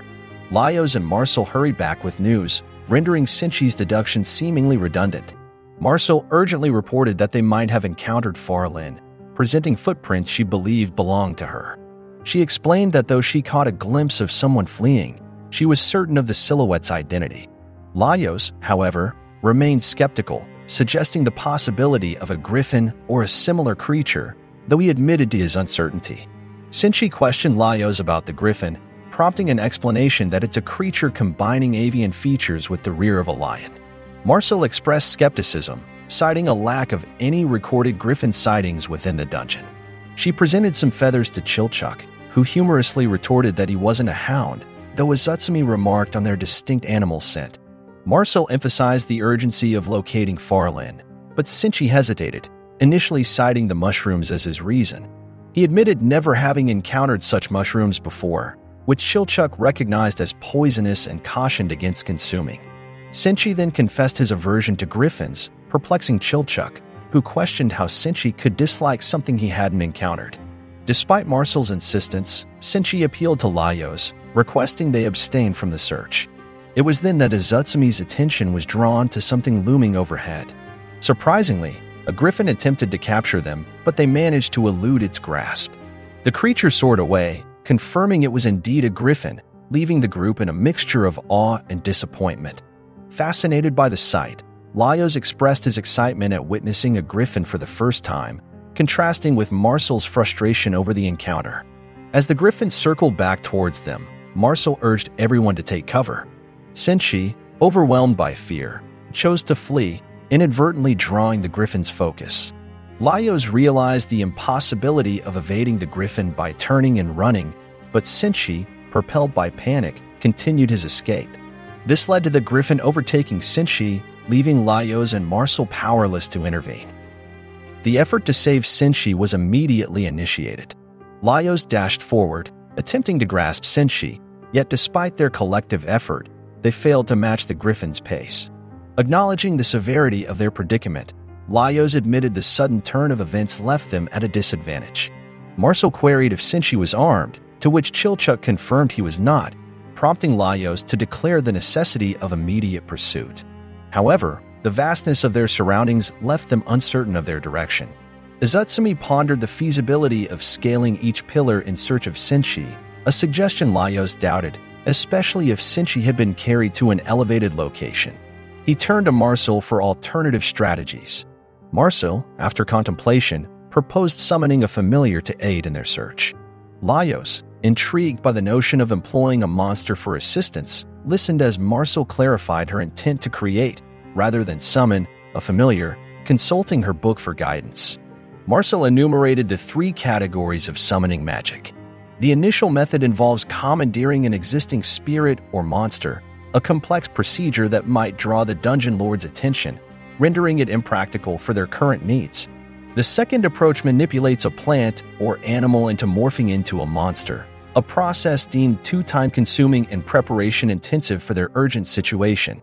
The final, most pertinent option entails crafting a creature from scratch, tailored to their exigencies. Laios expressed concern over the apparent complexity of creating a being from nothing, to which Marcel acknowledged the challenge, especially if aiming for an autonomous entity. However, she clarified their goal was merely to construct a basic form capable of locomotion. Marcel then commenced the preparation of the summoning circle, beginning with the act of cutting her hair. She tasked Laios with gathering all available meat to incorporate into the pot, setting the stage for the ritual. Laios swiftly gathered the pot and meat, but Marcel suggested the need for additional ingredients. Returning without finding more meat, Laios listed cheese, eggs, and vegetables as available substitutes. Considering their potential to enhance the caloric content, Marcel consented, incorporating them into the pot. As Marcel meticulously prepared the magic circle, Laios expressed curiosity about the type of magic she was employing and whether it was within his capacity to learn. He implored her for instruction, but Marcel refused, emphasizing the necessity of adhering to formal protocols and acquiring the appropriate qualifications for handling such potent spells. Laios felt disheartened by her response. Izutsumi, meanwhile, questioned the circumstances surrounding Senshi's inclusion in their group and his apparent obsession with food, prompting a pause from Laios and Chilchuk. Izutsumi expressed disbelief over their lack of knowledge about Senshi, questioning the depth of their camaraderie. Laios admitted they never seized the opportunity to inquire, while Chilchuk shared their mutual disinterest in delving into personal matters, though he conceded Senshi's behavior and statements did spark his curiosity. He recalled Senshi claiming to have studied monster cuisine within the dungeon for a decade, despite its discovery only 6 years prior. Chilchuk also highlighted Senshi's possession of cooking utensils made from valuable materials and his proficiency in ancient dwarven scripts, juxtaposed with his apparent fear of monsters in unexplored dungeon areas. Moreover, Senshi's tendency to infantilize him added to the intrigue surrounding his true nature and intentions.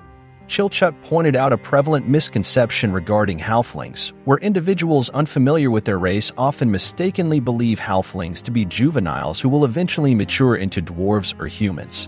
He highlighted that such an error is typical among those from specific regions, particularly in the East, making it peculiar for anyone residing in those areas for a decade to be ignorant of halfling racial characteristics. This led Chilchuk to speculate that Senshi might not originate from the surface world.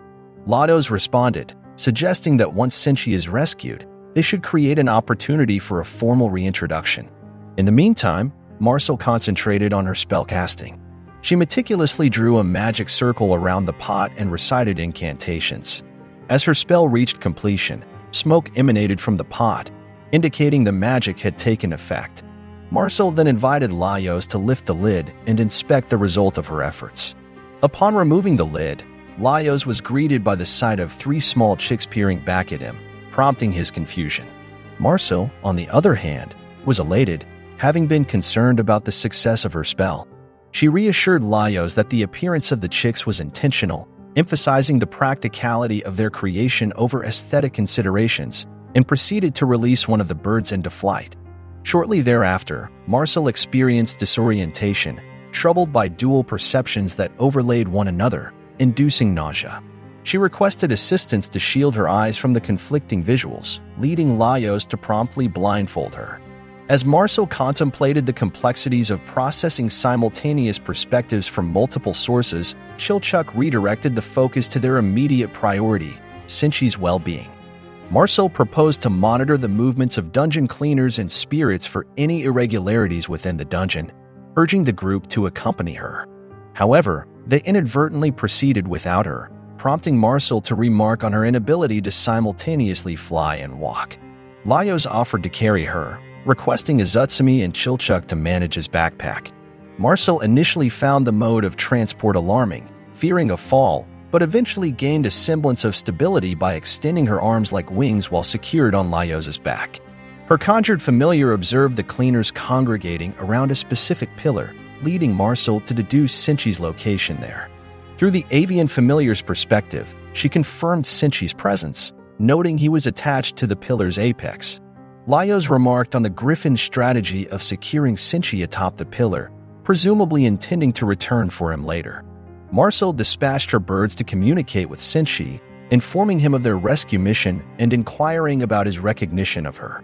As she contemplated strategies for retrieving Sinchi, Laios cautioned her about the griffin's exceptional visual acuity, suggesting that the creature was likely already monitoring their movements. His suspicion was confirmed when Marcel suddenly lost her visual connection, prompting her to dismount from Laios' back. Laios elaborated on the griffin's physical prowess, highlighting its strong wings, agility, and capability for rapid power generation, in addition to its lethal talons and beak. He emphasized the futility of attempting to outmaneuver such a creature, reflecting on the evolutionary significance of its attributes. These characteristics, he noted, are essential for survival rather than mere decoration. Marcel inquired about the ideal form for the familiar to effectively challenge the griffin. Laios, while shaping the familiar, emphasized the significance of its horn for achieving a streamlined physique that reduces air resistance, enhancing its agility. He drew a parallel to the wyverns deployed by the Mad Sorcerer, renowned for their speed comparable to arrows.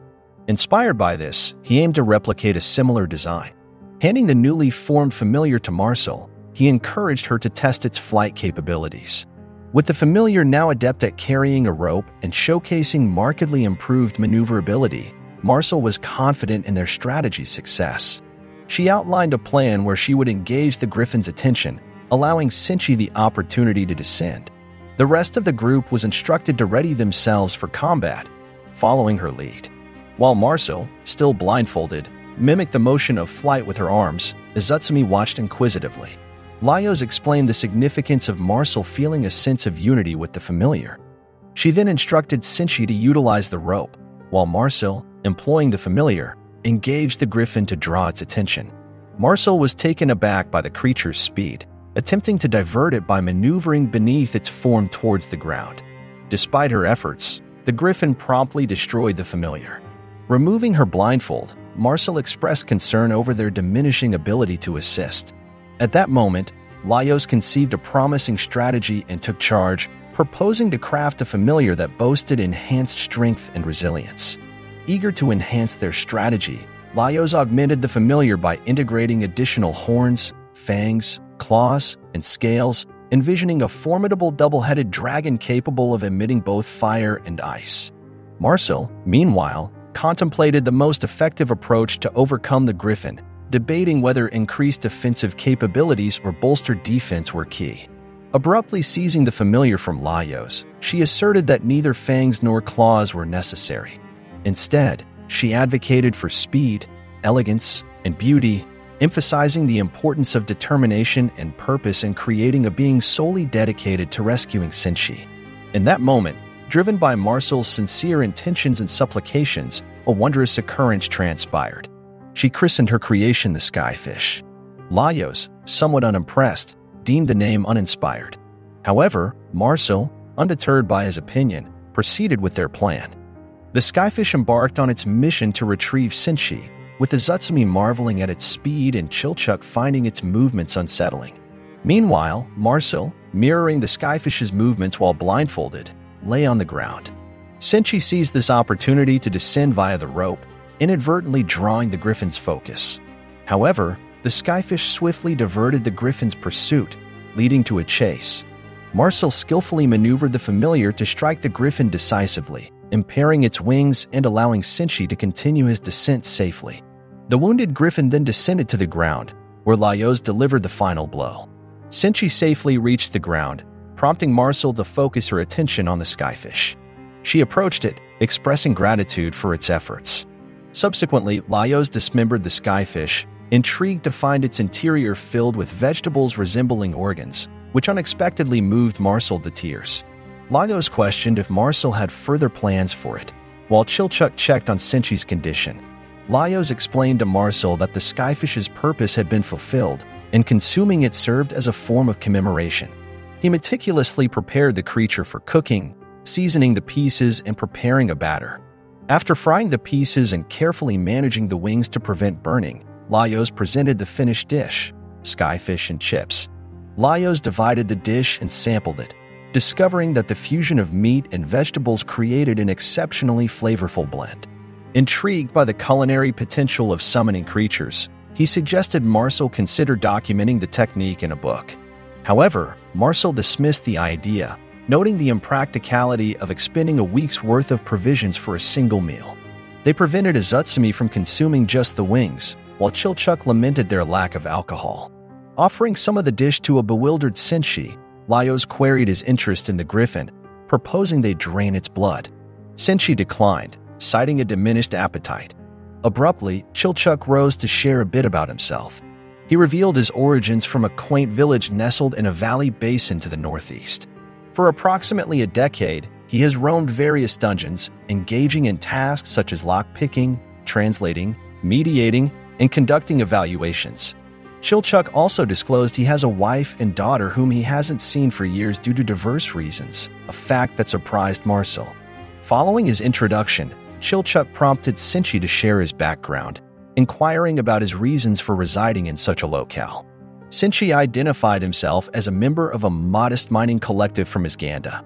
Although their official pursuit was mining, their true ambition lay in uncovering ancient ruins predating the war, hoping to discover treasures that could secure their fortunes. Despite typically unearthing only ore, the rare discovery of relics like gears or lenses filled them with elation. Their quest eventually led to a significant discovery, an age-old castle adorned with gold, which is now known as the Dungeon. The dwarves were aware that the legendary castle wasn't merely a myth, it was the remnant of an ancient, fallen kingdom. Upon assessing its structure, they were astonished to discover it was constructed from pure gold. Despite its age, the castle appeared as if it had been erected merely a couple of days prior. One of the dwarves, apprehensive about delving further into the castle, suggested they return to the surface to adequately prepare for exploration. This suggestion was met with disbelief by his companions, who were incredulous at his cautious response to such a discovery. This cautious dwarf was a younger Senshi, whom his peers teased about having iron coursing through his veins. When questioned about his age, Senshi stated he was 36 at the time. Another dwarf advised him not to overexert himself due to his youth, offering him the option to remain behind. Senshi, however, felt demeaned by this suggestion and, driven by a desire for gold, insisted on entering the castle, despite internally fearing isolation. As they advanced deeper into the castle, Senshi's reluctance grew. Initially, his companions were merely ambitious, but their demeanor gradually became unnerving, with their eyes shining unnaturally in the dark. It seemed as if an unseen force within the castle was compelling them to venture further into its depths. During their rigorous exploration, an unforeseen event abruptly occurred. One of the dwarves announced an encounter with a formidable adversary. A colossal bird-like creature materialized unexpectedly, resulting in Toten's demise. This incident led to the chilling realization that their surroundings had transformed into a dungeon, instilling a swift wave of panic among them. Despite their attempts to escape, they found themselves ensnared by an inexplicably appearing wall, confirming their entrapment. Amidst the fear, the group's leader reassured them, emphasizing that dungeons maintain a link to the surface. He urged calmness and a methodical search for an exit. As they navigated the dungeon's labyrinth, evading monstrous inhabitants, peculiar phenomena occurred tailored to their immediate needs. Fountains materialized to quench their thirst, rooms to rest and emerge when fatigue set in, and shadowy figures of enticing women attempted to lure them. Ultimately, their provisions were depleted, confronting them with the grim prospect of starvation should they continue to evade the dungeon's denizens. The realization dawned that securing food might necessitate combat. The dwarves speculated that the dungeon's monsters must rely on some form of sustenance to survive. One dwarf expressed his disbelief at having to utilize the weapons, which had been inherited through generations, for their original combat purposes. Invar and Briggon were assigned the role of defense, tasked with shielding the group, while Nur and the team leader prepared to engage in combat against a monster. Sinchi was assigned the task of mapping the area. Following the skirmish, the group sustained an injury. They encountered the bird monster once more, although it quickly retreated. In the midst of addressing the injured dwarf's needs, Sinchi was sidelined. Despite his offer to assist in future food-gathering efforts, he was deemed a liability and thus excluded from the task. Nevertheless, the group managed to secure some provisions, which they shared with Sinchi. Reflecting on the situation, Sinchi grappled with feelings of uselessness and guilt, troubled by his inability to contribute despite his hunger. The moment arrived when their focus shifted from seeking an exit to the dire quest for sustenance. The bird relentlessly stalked them, each encounter resulting in the loss of a companion. Devoid of any other source of nourishment, they were compelled to slaughter their horse. They surmised the creature to be a griffin, distinguished by its eagle-like appearance and quadrupedal stance. Sinchi, puzzled by the griffin's relentless attacks, questioned its motives, wondering if it was driven by hunger. The leader speculated that the griffin might derive enjoyment from their demise, suggesting that such malevolence could be intrinsic to monsters. Sinchi was reassured not to fret, with the leader promising that they would vanquish the griffin during its next assault and consume it. Offered another portion of food, Sinchi was encouraged to honor and sacrifice by partaking heartily in the meal. That night, Sinchi was roused by a discussion. A dwarf expressed dissatisfaction with Sinchi receiving the largest share of food, labeling him as unproductive. However, the group's leader countered, highlighting Sinchi's status as a youth in growth and underscoring their duty as adults to nurture him. Despite concerns over limited supplies, the leader advocated for Sinchi, emphasizing his potential to unlock the mysteries of the dungeon, which might lead them to escape. He stressed the importance of investing in the younger generation for their collective survival. Yet, the dissenting dwarf remained unswayed, threatening to expel Sinchi should he perceive any further favoritism. The following morning, Sinchi was presented with the day's collected provisions, which included items like wine and cheese. Puzzled by their presence, Sinchi questioned their origin. The leader explained that orcs, establishing a community within the dungeon, were responsible for these goods. Upon Sinchi's inquiry about the orcs' survival, he learned that being demi-humans, akin to half-monsters, orcs likely coexisted peacefully with the dungeon's creatures. However, once the orcs heightened their security due to frequent thefts, the group faced a period devoid of food. With only 3 members remaining, a profound sense of hunger overwhelmed Sinchi, leading him to contemplate whether his purported dwarven resilience implied he could consume rocks for sustenance. This thought provoked Briggon into accusing Sinchi of concealing food, escalating into a dispute. The leader attempted to de-escalate the situation by taking Briggon outside, hoping to alleviate Sinchi's distress. However, the conflict outside intensified, marked by fierce altercations and screams, eventually succumbing to an unsettling silence. Upon Jiren's entrance into the room, Sinchi immediately questioned the events that transpired, particularly Briggon's whereabouts. Jiren advised against venturing outside, explaining that a griffin attack had occurred. He claimed to have slain the griffin, although Briggon was fatally injured in the encounter. Sinchi noticed a significant injury on Jiren's head, indicative of a blow from a blunt object. Jiren proposed they consume the griffin, suggesting that boiling its meat could sustain them for several days.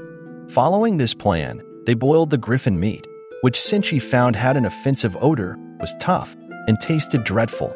Despite this, he found himself unable to resist consuming the broth, completely engrossed in the act of eating. Sinchi methodically finished his meal while Jiren excused himself, claiming the need to relieve himself. However, Jiren did not return, leaving Sinchi all by himself. Despite Sinchi's reluctance to confront the reality outside the door, he meticulously rationed the remaining griffin meat while scrutinizing the maps he had crafted. His studies unveiled the mysteries of the runes etched into the dungeon's walls. Gathering the courage to step outside eventually, Sinchi discovered that any sign of his companions had vanished, presumably scattered by the dungeon's inhabitants. Subsequently, he was seized by orcs and detained in their settlement. However, through communication, he found common ground with them. In a mutually beneficial exchange, Sinchi imparted knowledge of the ancient dwarven language to the orcs, who in turn educated him on identifying mushrooms safe for consumption and strategies for monster interaction. This newfound understanding paved Sinchi's way back to the surface. Reflecting on his experiences within the dungeon, Sinchi realized he couldn't return to his homeland, opting instead to establish a new life near the dungeon and its upper echelons. The town above gradually became interconnected with the dungeon, attracting a flood of adventurers. Sinchi harbored concerns about the true nature of the meat he consumed, suspecting it might not have been griffin meat. The peculiar taste of that soup, unlike any monster meat he had previously encountered, haunted his meals with unwelcome recollections. In the present, Sinchi admitted his aversion to confronting the griffin stemmed from a fear of uncovering the truth behind that meat. Marcel expressed disbelief at his ordeal. Laios, however, proposed they attempt consuming the griffin to address Sinchi's apprehensions. This suggestion startled the others, but Laios rationalized that Sinchi's lengthy future shouldn't be overshadowed by dread at every meal. He argued that understanding whether the taste matched Sinchi's memory could provide closure or dispel his fears, suggesting the cook of the soup would not have wished for Sinchi to live in such a manner. Chilchuk doubted Sinchi's desire for this knowledge, while Azutsumi was taken aback by Laios' proposition. Nonetheless, Laios sought Sinchi's personal stance on the matter. After giving it considerable thought, Sinchi consented to partake in the meal. With the decision made, Laios aimed to replicate the original dining experience as closely as possible. Opting for rudimentary cuts over precise butchery, he emphasized the necessity of sampling meat from both the griffin's upper and lower sections, hypothesizing that each might offer a distinct flavor profile. Some in the group speculated that Laios' meticulous preparations were merely a pretext to justify consuming the griffin. As he dissected the creature, Laios couldn't help but admire its muscular build, acknowledging its predatory nature. He pondered the griffin's aggressive pursuit of Sinchi and his group, noting its unusual behavior of not consuming its human victims. Laios speculated that their horse might have been the catalyst for the griffin's relentless attacks, considering griffin's well-known desire for horses. Laios further mused that while griffins are known for their patience, they typically do not stray far from their territory for hunting, suggesting there was a compelling motive for its actions, though it remained unidentified. Chilchuk then engaged Laios in conversation, suggesting they halt the cooking process if Laios had pieced together the puzzle. He questioned Laios about the cause of the blunt force trauma to Jiren's helmet, arguing that a griffin's attack methods, its talons and beak, would not result in such an injury, indicating that Jiren's death was not caused by the griffin. This led to the conclusion that an internal conflict had escalated into a fatal altercation between Jiren and Briggon, with Jiren succumbing to a severe head injury. Chilchuk implored Laios to consider the implications of continuing with their plan, fearing it could bring harm to Sinchi. Despite the unfolding discussion, Laios pressed on with the meal preparation, pondering the fate of the other three dwarves who had encountered a bird-like creature. He speculated whether their identification of the monster was erroneous, drawing parallels to their mistaken identification of Farlin as a griffin. Laios considered the variety of large-winged creatures such as harpies, sirens, rocks, simurgs, cockatrices, and basilisks, particularly focusing on those with blunt appendages. However, Marcel interrupted his train of thought, announcing that the water was boiling. Laios consulted Sinchi on whether the preparation required anything beyond boiling the meat, to which Sinchi confirmed the simplicity of the recipe. Nonetheless, Laios felt the need to enhance the dish with at least a garnish for flavor. He questioned Senshi about his ability to distinguish mushrooms, learned from the orcs, and whether he recognized the type they had. Senshi admitted unfamiliarity with the mushrooms in question. Passing the responsibility to Marcel, Laios queried if she should just add the meat to the boiling water, sparking a debate about concluding their efforts. Senshi insisted on proceeding, declaring his readiness to face whatever result the soup might yield. Taking charge, Senshi added the meat to the pot, creating 2 variations of griffin soup, one from each half of the body. Upon tasting, Senshi found the aroma, flavor, and texture starkly different from his previous experience. The group expressed concern over Senshi's reaction to the soup, but Senshi assured them he felt relieved, as if a burden had been lifted from his shoulders. He surmised that Jiren's final actions were driven by a desperate desire for his survival, leaving Senshi to bear the weight of those final moments. The group was initially upset with Laios for his insistence on proceeding with the meal, but Laios, focused on the taste of the griffin meat, remarked on its excessively gamey and tough nature, along with an unpleasant aftertaste. This led him to conclude that what Senshi had consumed in the past was not griffin meat, but he noted it wasn't dwarved meat either. Laios speculated that the creature they encountered was not a griffin but a hippogriff, noting the key difference in their lower halves and dietary habits. Hippogriffs can subsist on fruit and do not strictly pursue prey.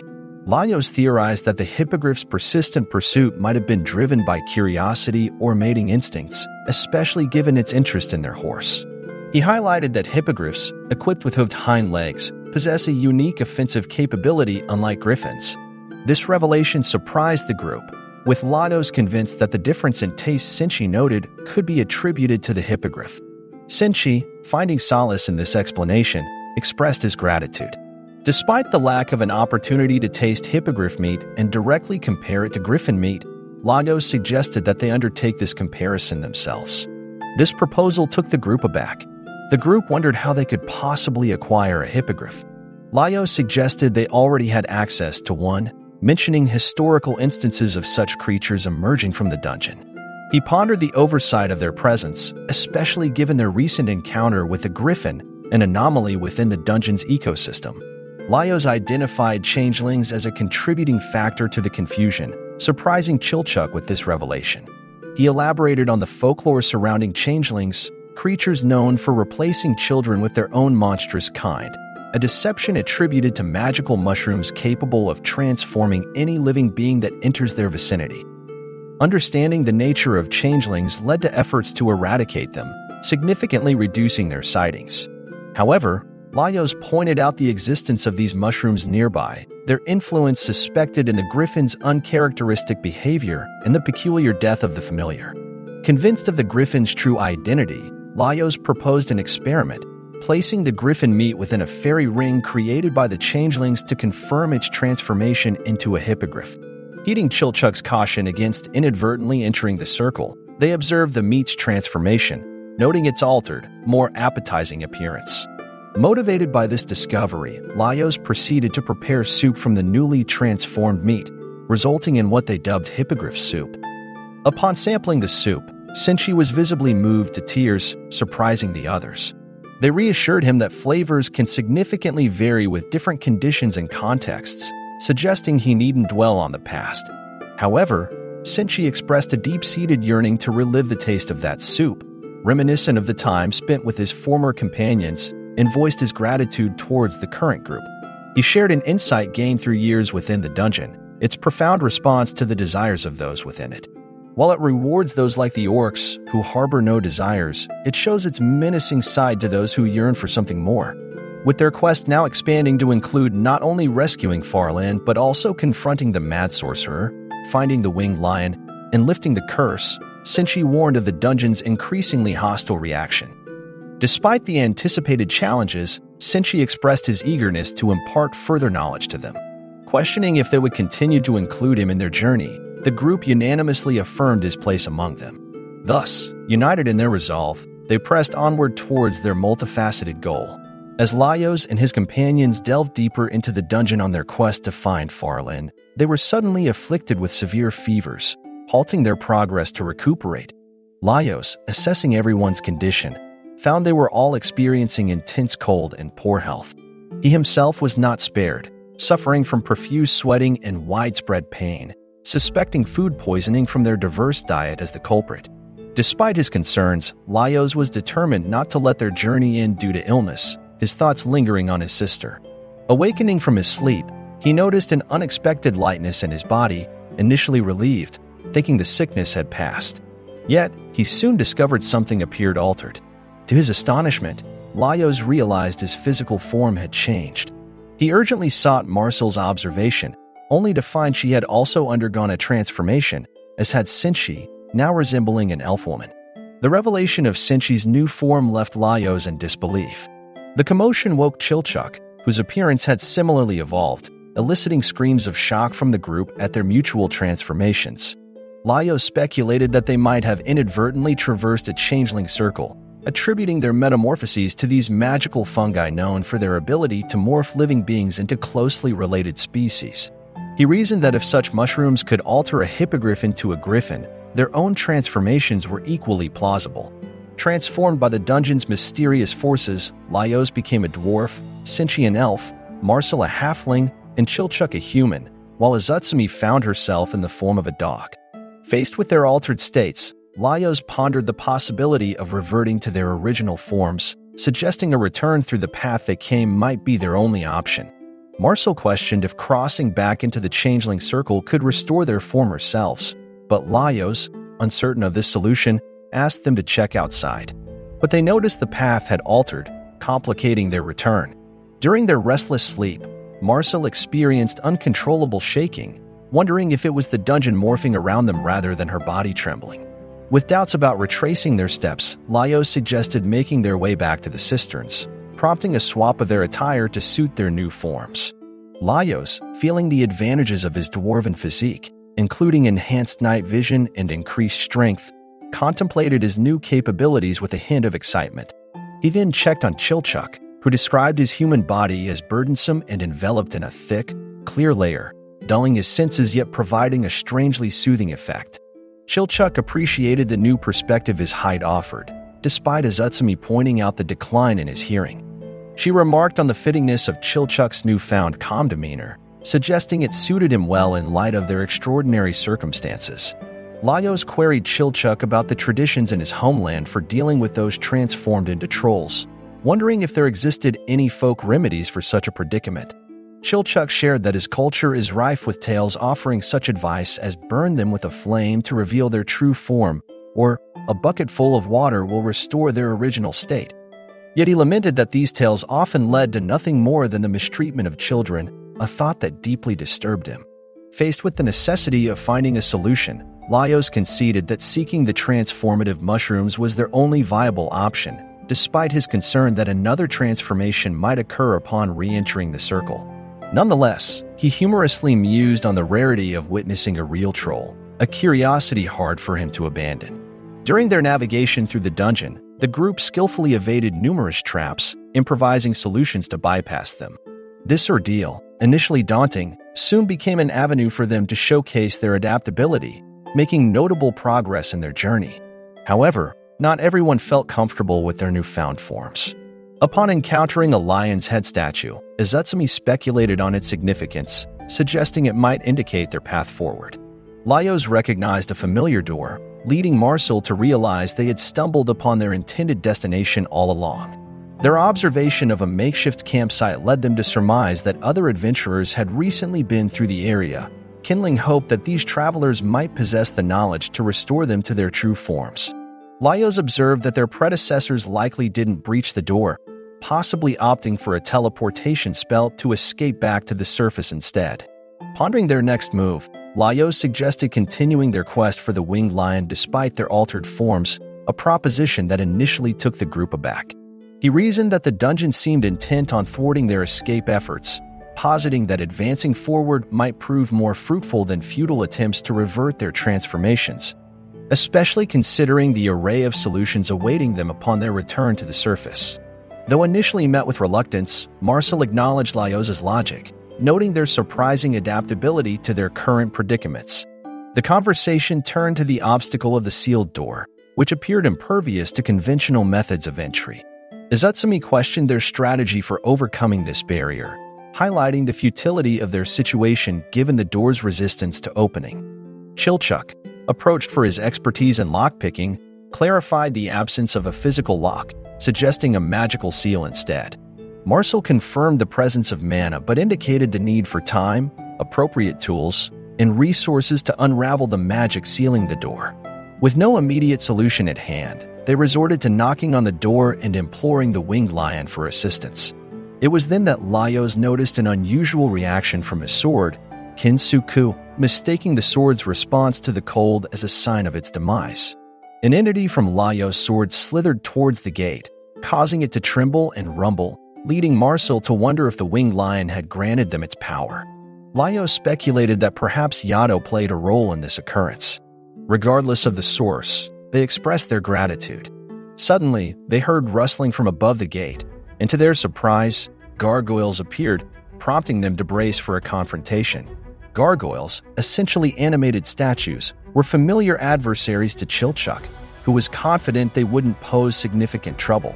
Recalling their presence in the dungeon's early days, he decided to retreat, deeming himself superfluous to the battle. Unexpectedly, a gargoyle targeted him, much to his astonishment, attributing its focus to his conspicuous height among the group.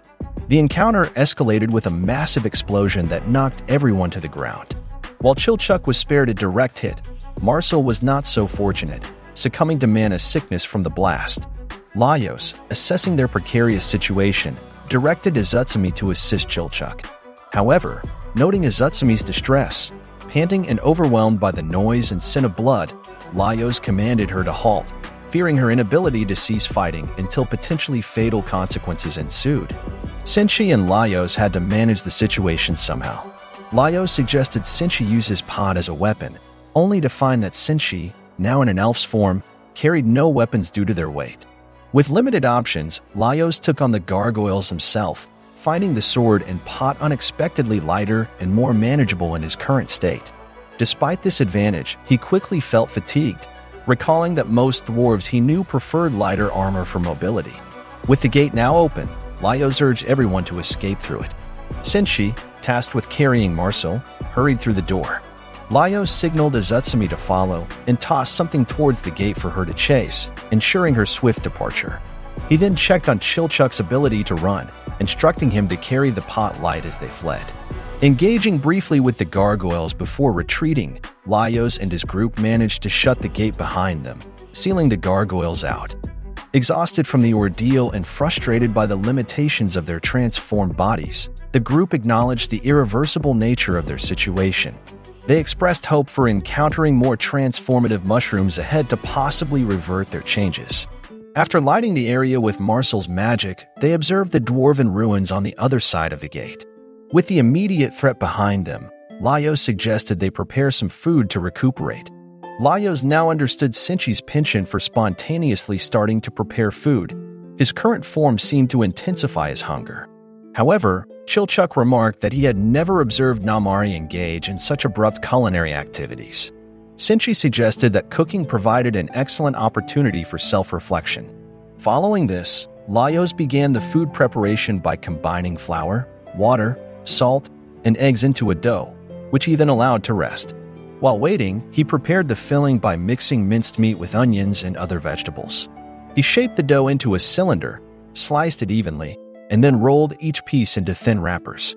With everyone's help, they filled and wrapped the dumplings, finding the quiet activity surprisingly soothing. After boiling water, they cooked the dumplings until they floated to the surface, waiting an additional 2 to 3 minutes before seasoning them with black pepper. The result was hippogriff dumplings.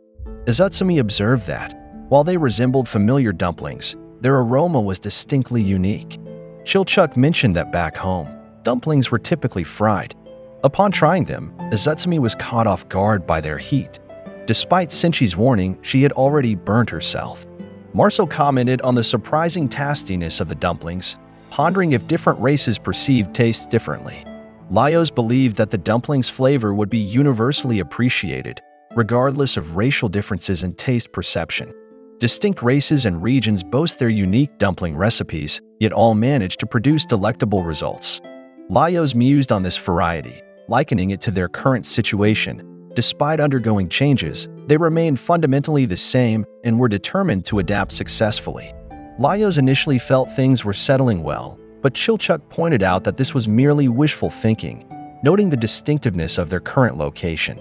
Laos acknowledged that such areas were occasionally encountered elsewhere. Marcel identified their surroundings as a dwarven defense point from the ancient conflict between elves and dwarves, expressing surprise that such historical events were not covered in her education. This rivalry had pushed both factions to develop increasingly advanced technologies, culminating in a catastrophic event. The lingering legacy of this conflict persists in the dungeon's relics, making dwarves and elves wary of repeating past mistakes, especially concerning dungeon technologies. Marcel mentioned that this particular dungeon had been a battleground for various cultures, suggesting any intervention might ignite significant contention. When Chilchuck pondered if Marcel could leverage her supposed royal connections to mediate potential conflicts with the elves, she questioned why she should be the one to handle it. Laos humorously noted that since Marcel was currently a halfling, negotiating with elves might necessitate Sinchi's involvement. Sinchi, now an elf, jestingly assured them of her best effort. The group then collectively acknowledged the need to continue their search for a way to revert to their original forms, a goal they unanimously agreed upon. Leading the way, Chilchuck noticed the others trailing behind after Marcel stumbled, prompting him to pause. Laos suggested slowing their pace due to the uneven flooring, leading to a brief halt for rest. Chilchuck apologized, unaware he had been moving quickly. A question preoccupied Chilchuck: the discrepancy between their actual ages versus the apparent age of their current forms. He inquired about Laos' age, who disclosed he was 26. When asked to estimate Laos' age in his dwarven form, Sinchi guessed 60, sparking a conversation about the lifespan differences between species. They speculated whether their aging process would align with their original species or adapt to the lifespan of their new forms, pondering the implications of their transformed lifespans. Chilchuck observed Marcel's indifferent expression and raised concerns about their lifespan post-transformation, especially highlighting that halflings typically live up to 50 years, potentially leaving Marcel with less than 4 decades. Marcel, taken aback, realized she had overestimated halfling lifespans, believing them to span a century. Laos added that while some halflings do live exceptionally long, such cases are rare. Marcel fell silent, pondering this revelation. Chilchuck then lightened the mood by admitting his previous comments were in jest, aiming to highlight the implausibility of their situation. He speculated that if transformation were so easily achievable through mushrooms, there'd be a high demand for such a miracle, yet no market exists for them. This suggests that the transformations might either be temporary or carry significant drawbacks. Laos contemplated these potential side effects, considering their utility but acknowledging complications. Chilchuck's curiosity piqued about Laos' interest in becoming a demi-human, while Marcel sought clarification on Laos' aspirations. Laos clarified that he hadn't been contemplating what Chilchuck suggested. Instead, his thoughts were centered on his sister. He envisioned an ideal scenario where they triumph over the mad sorcerer, Farlin regains her clarity, and they ascend to the surface, only to face societal fears due to her draconic lower half. He mused over the possibility of concealing her dragon aspect to ease her integration.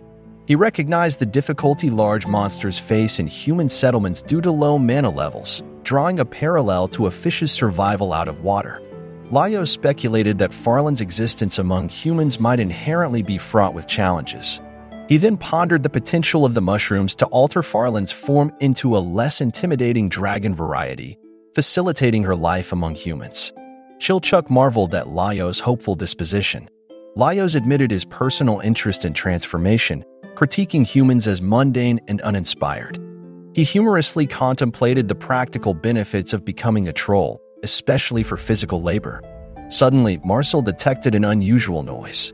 Laos inquired if it was the sound of the dwarven ruins, but Marcel described it as resembling stones clashing. The noise appeared to be approaching rapidly. After a moment of consideration, she realized it was the sound of gargoyles. Izutsumi questioned whether the door had been secured, to which Laos admitted uncertainty about how to lock it. Marcel urged haste, Fearing the imminent arrival of their pursuers, Laios proposed that confronting them might be more effective than fleeing, suggesting an ambush. He offered to distract the gargoyles while Chilchuk and Izutsumi prepared for a counterattack. Upon Marcel's alert that the gargoyles were upon them, the creatures indeed emerged, focusing their assault on Laios, who lost grip of his sword during the fray.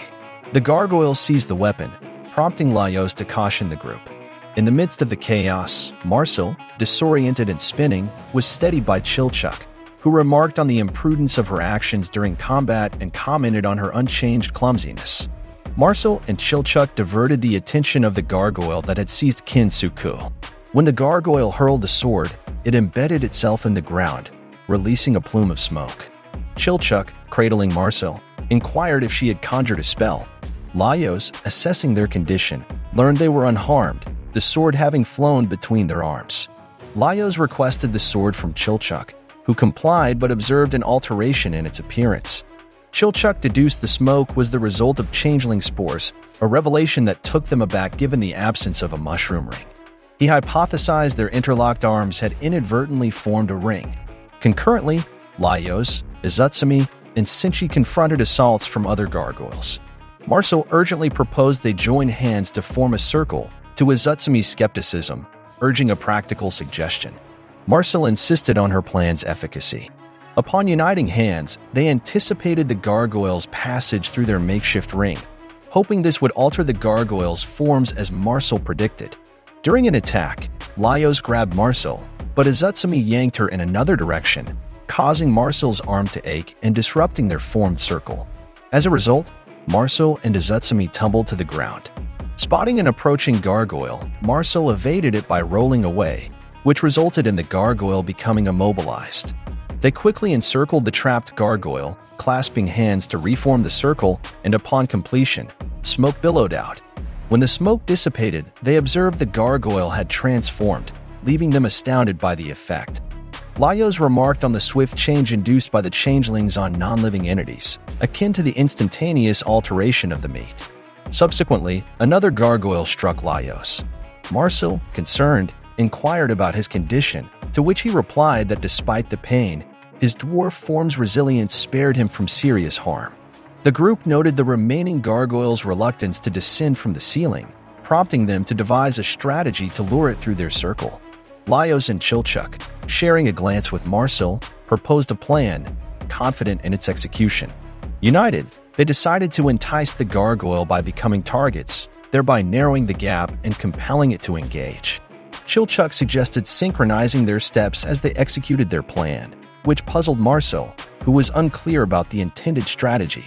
As they moved forward, chanting their step count rhythmically, the gargoyle readied its assault. Laios inquired if Marcel was prepared, to which she admitted confusion about his reference. Abruptly, they threw Marcel into the air, causing the gargoyle to swoop through their linked arms and miss its target. The group landed clumsily, and Laios found himself splattered with some fluid. Observing the gargoyle's transformation signified the end of their ordeal. Laios reassured everyone that rinsing off the spores would revert them to their original states, although Marcel expressed doubts. Laios advocated for a thorough wash, labeling them as unwitting cultivators of changeling mushrooms. He hypothesized about the mushroom's peculiar life cycle. An animal transformed and subsequently shunned by its kind would flee, perish, and give rise to a new mushroom circle. Chilchuk commented on the bizarre nature of this mechanism. Laios mentioned that unlike the gargoyles, reverting to their original forms might take some time, so they should look for a spot to camp. He suggested to Senshi that they cook a meal and wait out their transformation, to which Senshi concurred. After securing the statue and gathering water from it, Laios bathed and examined his sword, noting significant alterations in Kinsuku, puzzled if its transformation into a key was influenced by the changelings and whether it would revert upon washing. Izutsumi inquired about the day's meal, to which Senshi replied they would cook the leftover dumplings. Displeased with the repetitive menu, Izutsumi expressed her boredom with the dumplings, prompting Senshi to consider a different preparation method. He opted to fry them in oil until the dumpling wrappers were nicely browned and then drained them of any excess grease. Senshi acknowledged Izutsumi's selective eating habits and small appetite, recognizing the need to exert extra effort in cooking to ensure she ate adequately. Senshi offered the fried dumplings to Izutsumi, but she remained unimpressed. Observing the transformed gargoyle, he was struck with an idea and decided to feed a dumpling to its mouth. Miraculously, the dumpling's shape altered, akin to the effect of a ring. This discovery hinted at a variety of potential dumpling transformations. Izutsumi expressed her worry about the possible growth of mushrooms within them after consuming such altered dumplings. Senshi reassured her by mentioning their prior consumption of hippogriff didn't lead to such outcomes, attributing it to their robust digestive systems. He then enlisted Izutsumi's assistance in organizing their dinner plates. The creation, dubbed Changeling Dumplings via Fairy Ring, resulted in an assortment of uniquely transformed dumplings. Izutsumi, upon tasting one, recognized the flavor of Baramet's meat, which Senshi clarified had become mutton, indicating that ingredients could transform as well. Marcel discovered her dumpling contained cheese, while Laios was delighted with a sweet-tasting one. Later, as they rested, Chilchuk was rudely awakened by Laios' foot on his face. His reaction to this intrusion and subsequent complaint about Laios' lengthy limbs marked the moment they all realized their bodies had reverted to their original forms. It was time to set off again. Considering the warmer climate of the level, they opted for lighter attire, appropriate for the conditions. Senshi remarked on the favorable temperature for the proliferation of life forms, although he cautioned that there was no certainty of encountering any ahead. He expressed regret over not having prepared sausages in advance. Chilchuk inquired about the dragon meat sausages he had previously made, to which Senshi recalled they had unfortunately lost them.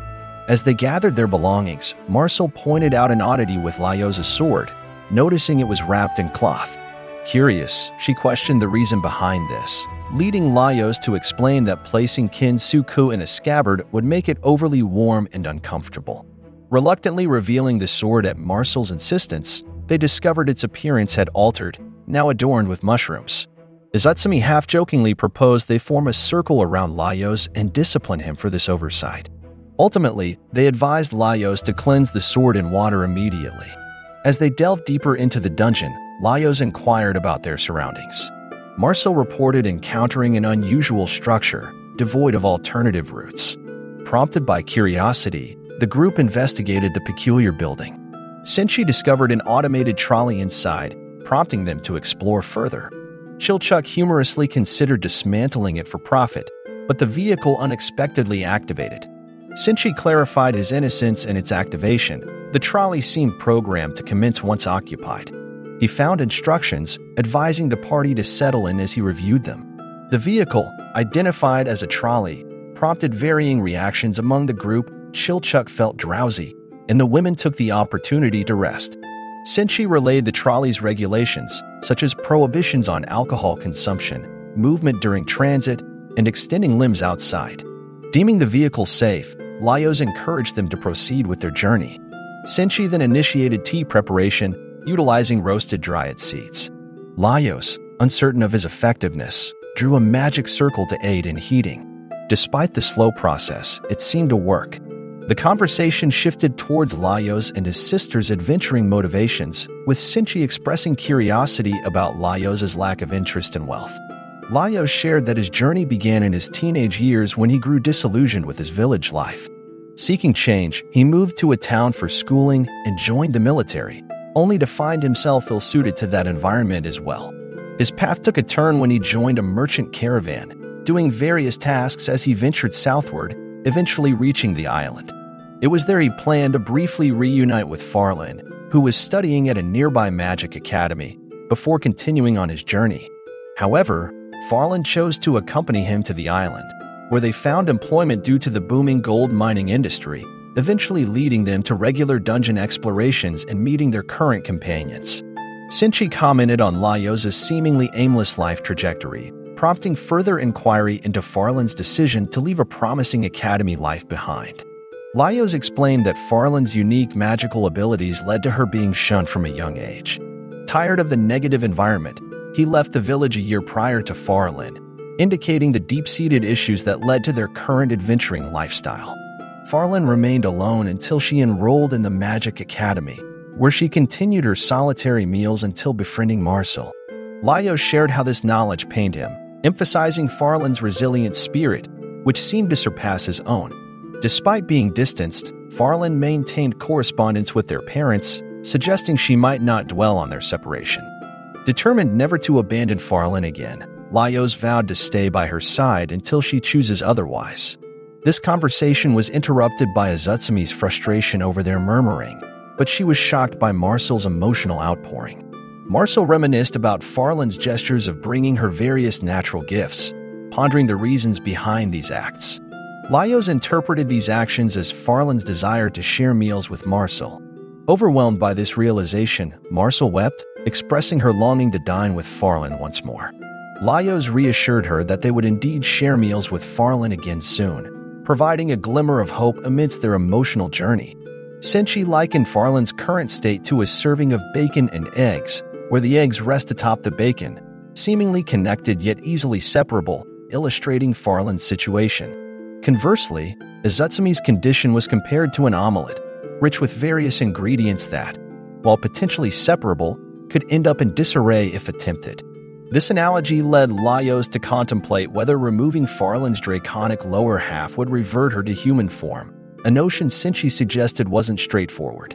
Senshi recounted utilizing the red dragon's meat for preservation, noting that while most reverted back to its original form and merged with Farlan, a portion consumed during their meal did not. This observation led him to deduce that flesh ingested and assimilated by another life form loses its distinctiveness.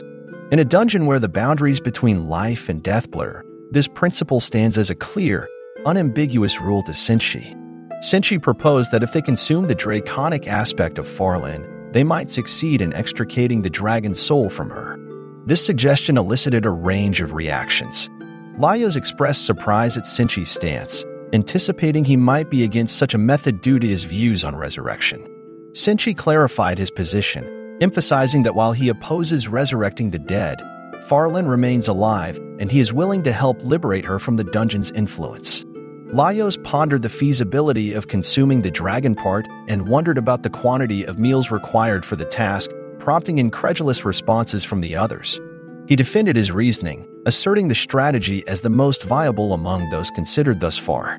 He reflected on the natural act of consuming a life to incorporate it into oneself, a practice they've been engaging in throughout their journey. However, he noted the daunting scale of the endeavor, estimating that the massive body, weighing over 3 tons, would take nearly 2 years to consume if each of them managed to eat 1 kilogram daily. Marcel pointed out the impracticality of the timeline given Farlan's current state. Senshi highlighted the necessity of enlisting assistance, indicating that the time had come to leverage the relationships he had cultivated. He was confident they could find individuals willing to lend their support. Laios considered the orcs as potential allies, given their robust appetites, which could significantly aid their cause. Additionally, he noted that although the inhabitants of the Golden Castle may have diminished appetites, their numbers and livestock could compensate for this shortfall. He also believed that Namari, Suro, their companions, and even Kabru, who had shown a keen interest in consuming monsters, might join their cause if approached with a sincere request. Laios mused on the advantage of garnering support equivalent to an additional company strength. Their strategy became clear. Firstly, to liberate the winged lion imprisoned within the dungeon's depths, then enlist its aid in vanquishing the mad sorcerer, and finally, to rally allies for the daunting task of consuming Farlan's draconic portion. Energized by this plan, Laios felt a surge of optimism about their chances of success. However, Azutsumi likened their ambitious plan to organizing an extensive feast, underscoring the monumental effort required. As this plan was being formulated, the elves initiated their mission to seal the dungeon. Accompanied by Suro, Namari, and Kabra, they ventured into the dungeon's depths. Suro immediately sensed an unsettling atmosphere, to which Namari responded by noting the air within the dungeon had become stale, indicating significant alterations since their last visit. She cryptically suggested that Suro would soon understand the full extent of these changes, though she expressed certainty that these alterations would not be well received by their companions. The elves followed closely as the group descended further into the dungeon. Like and subscribe for more.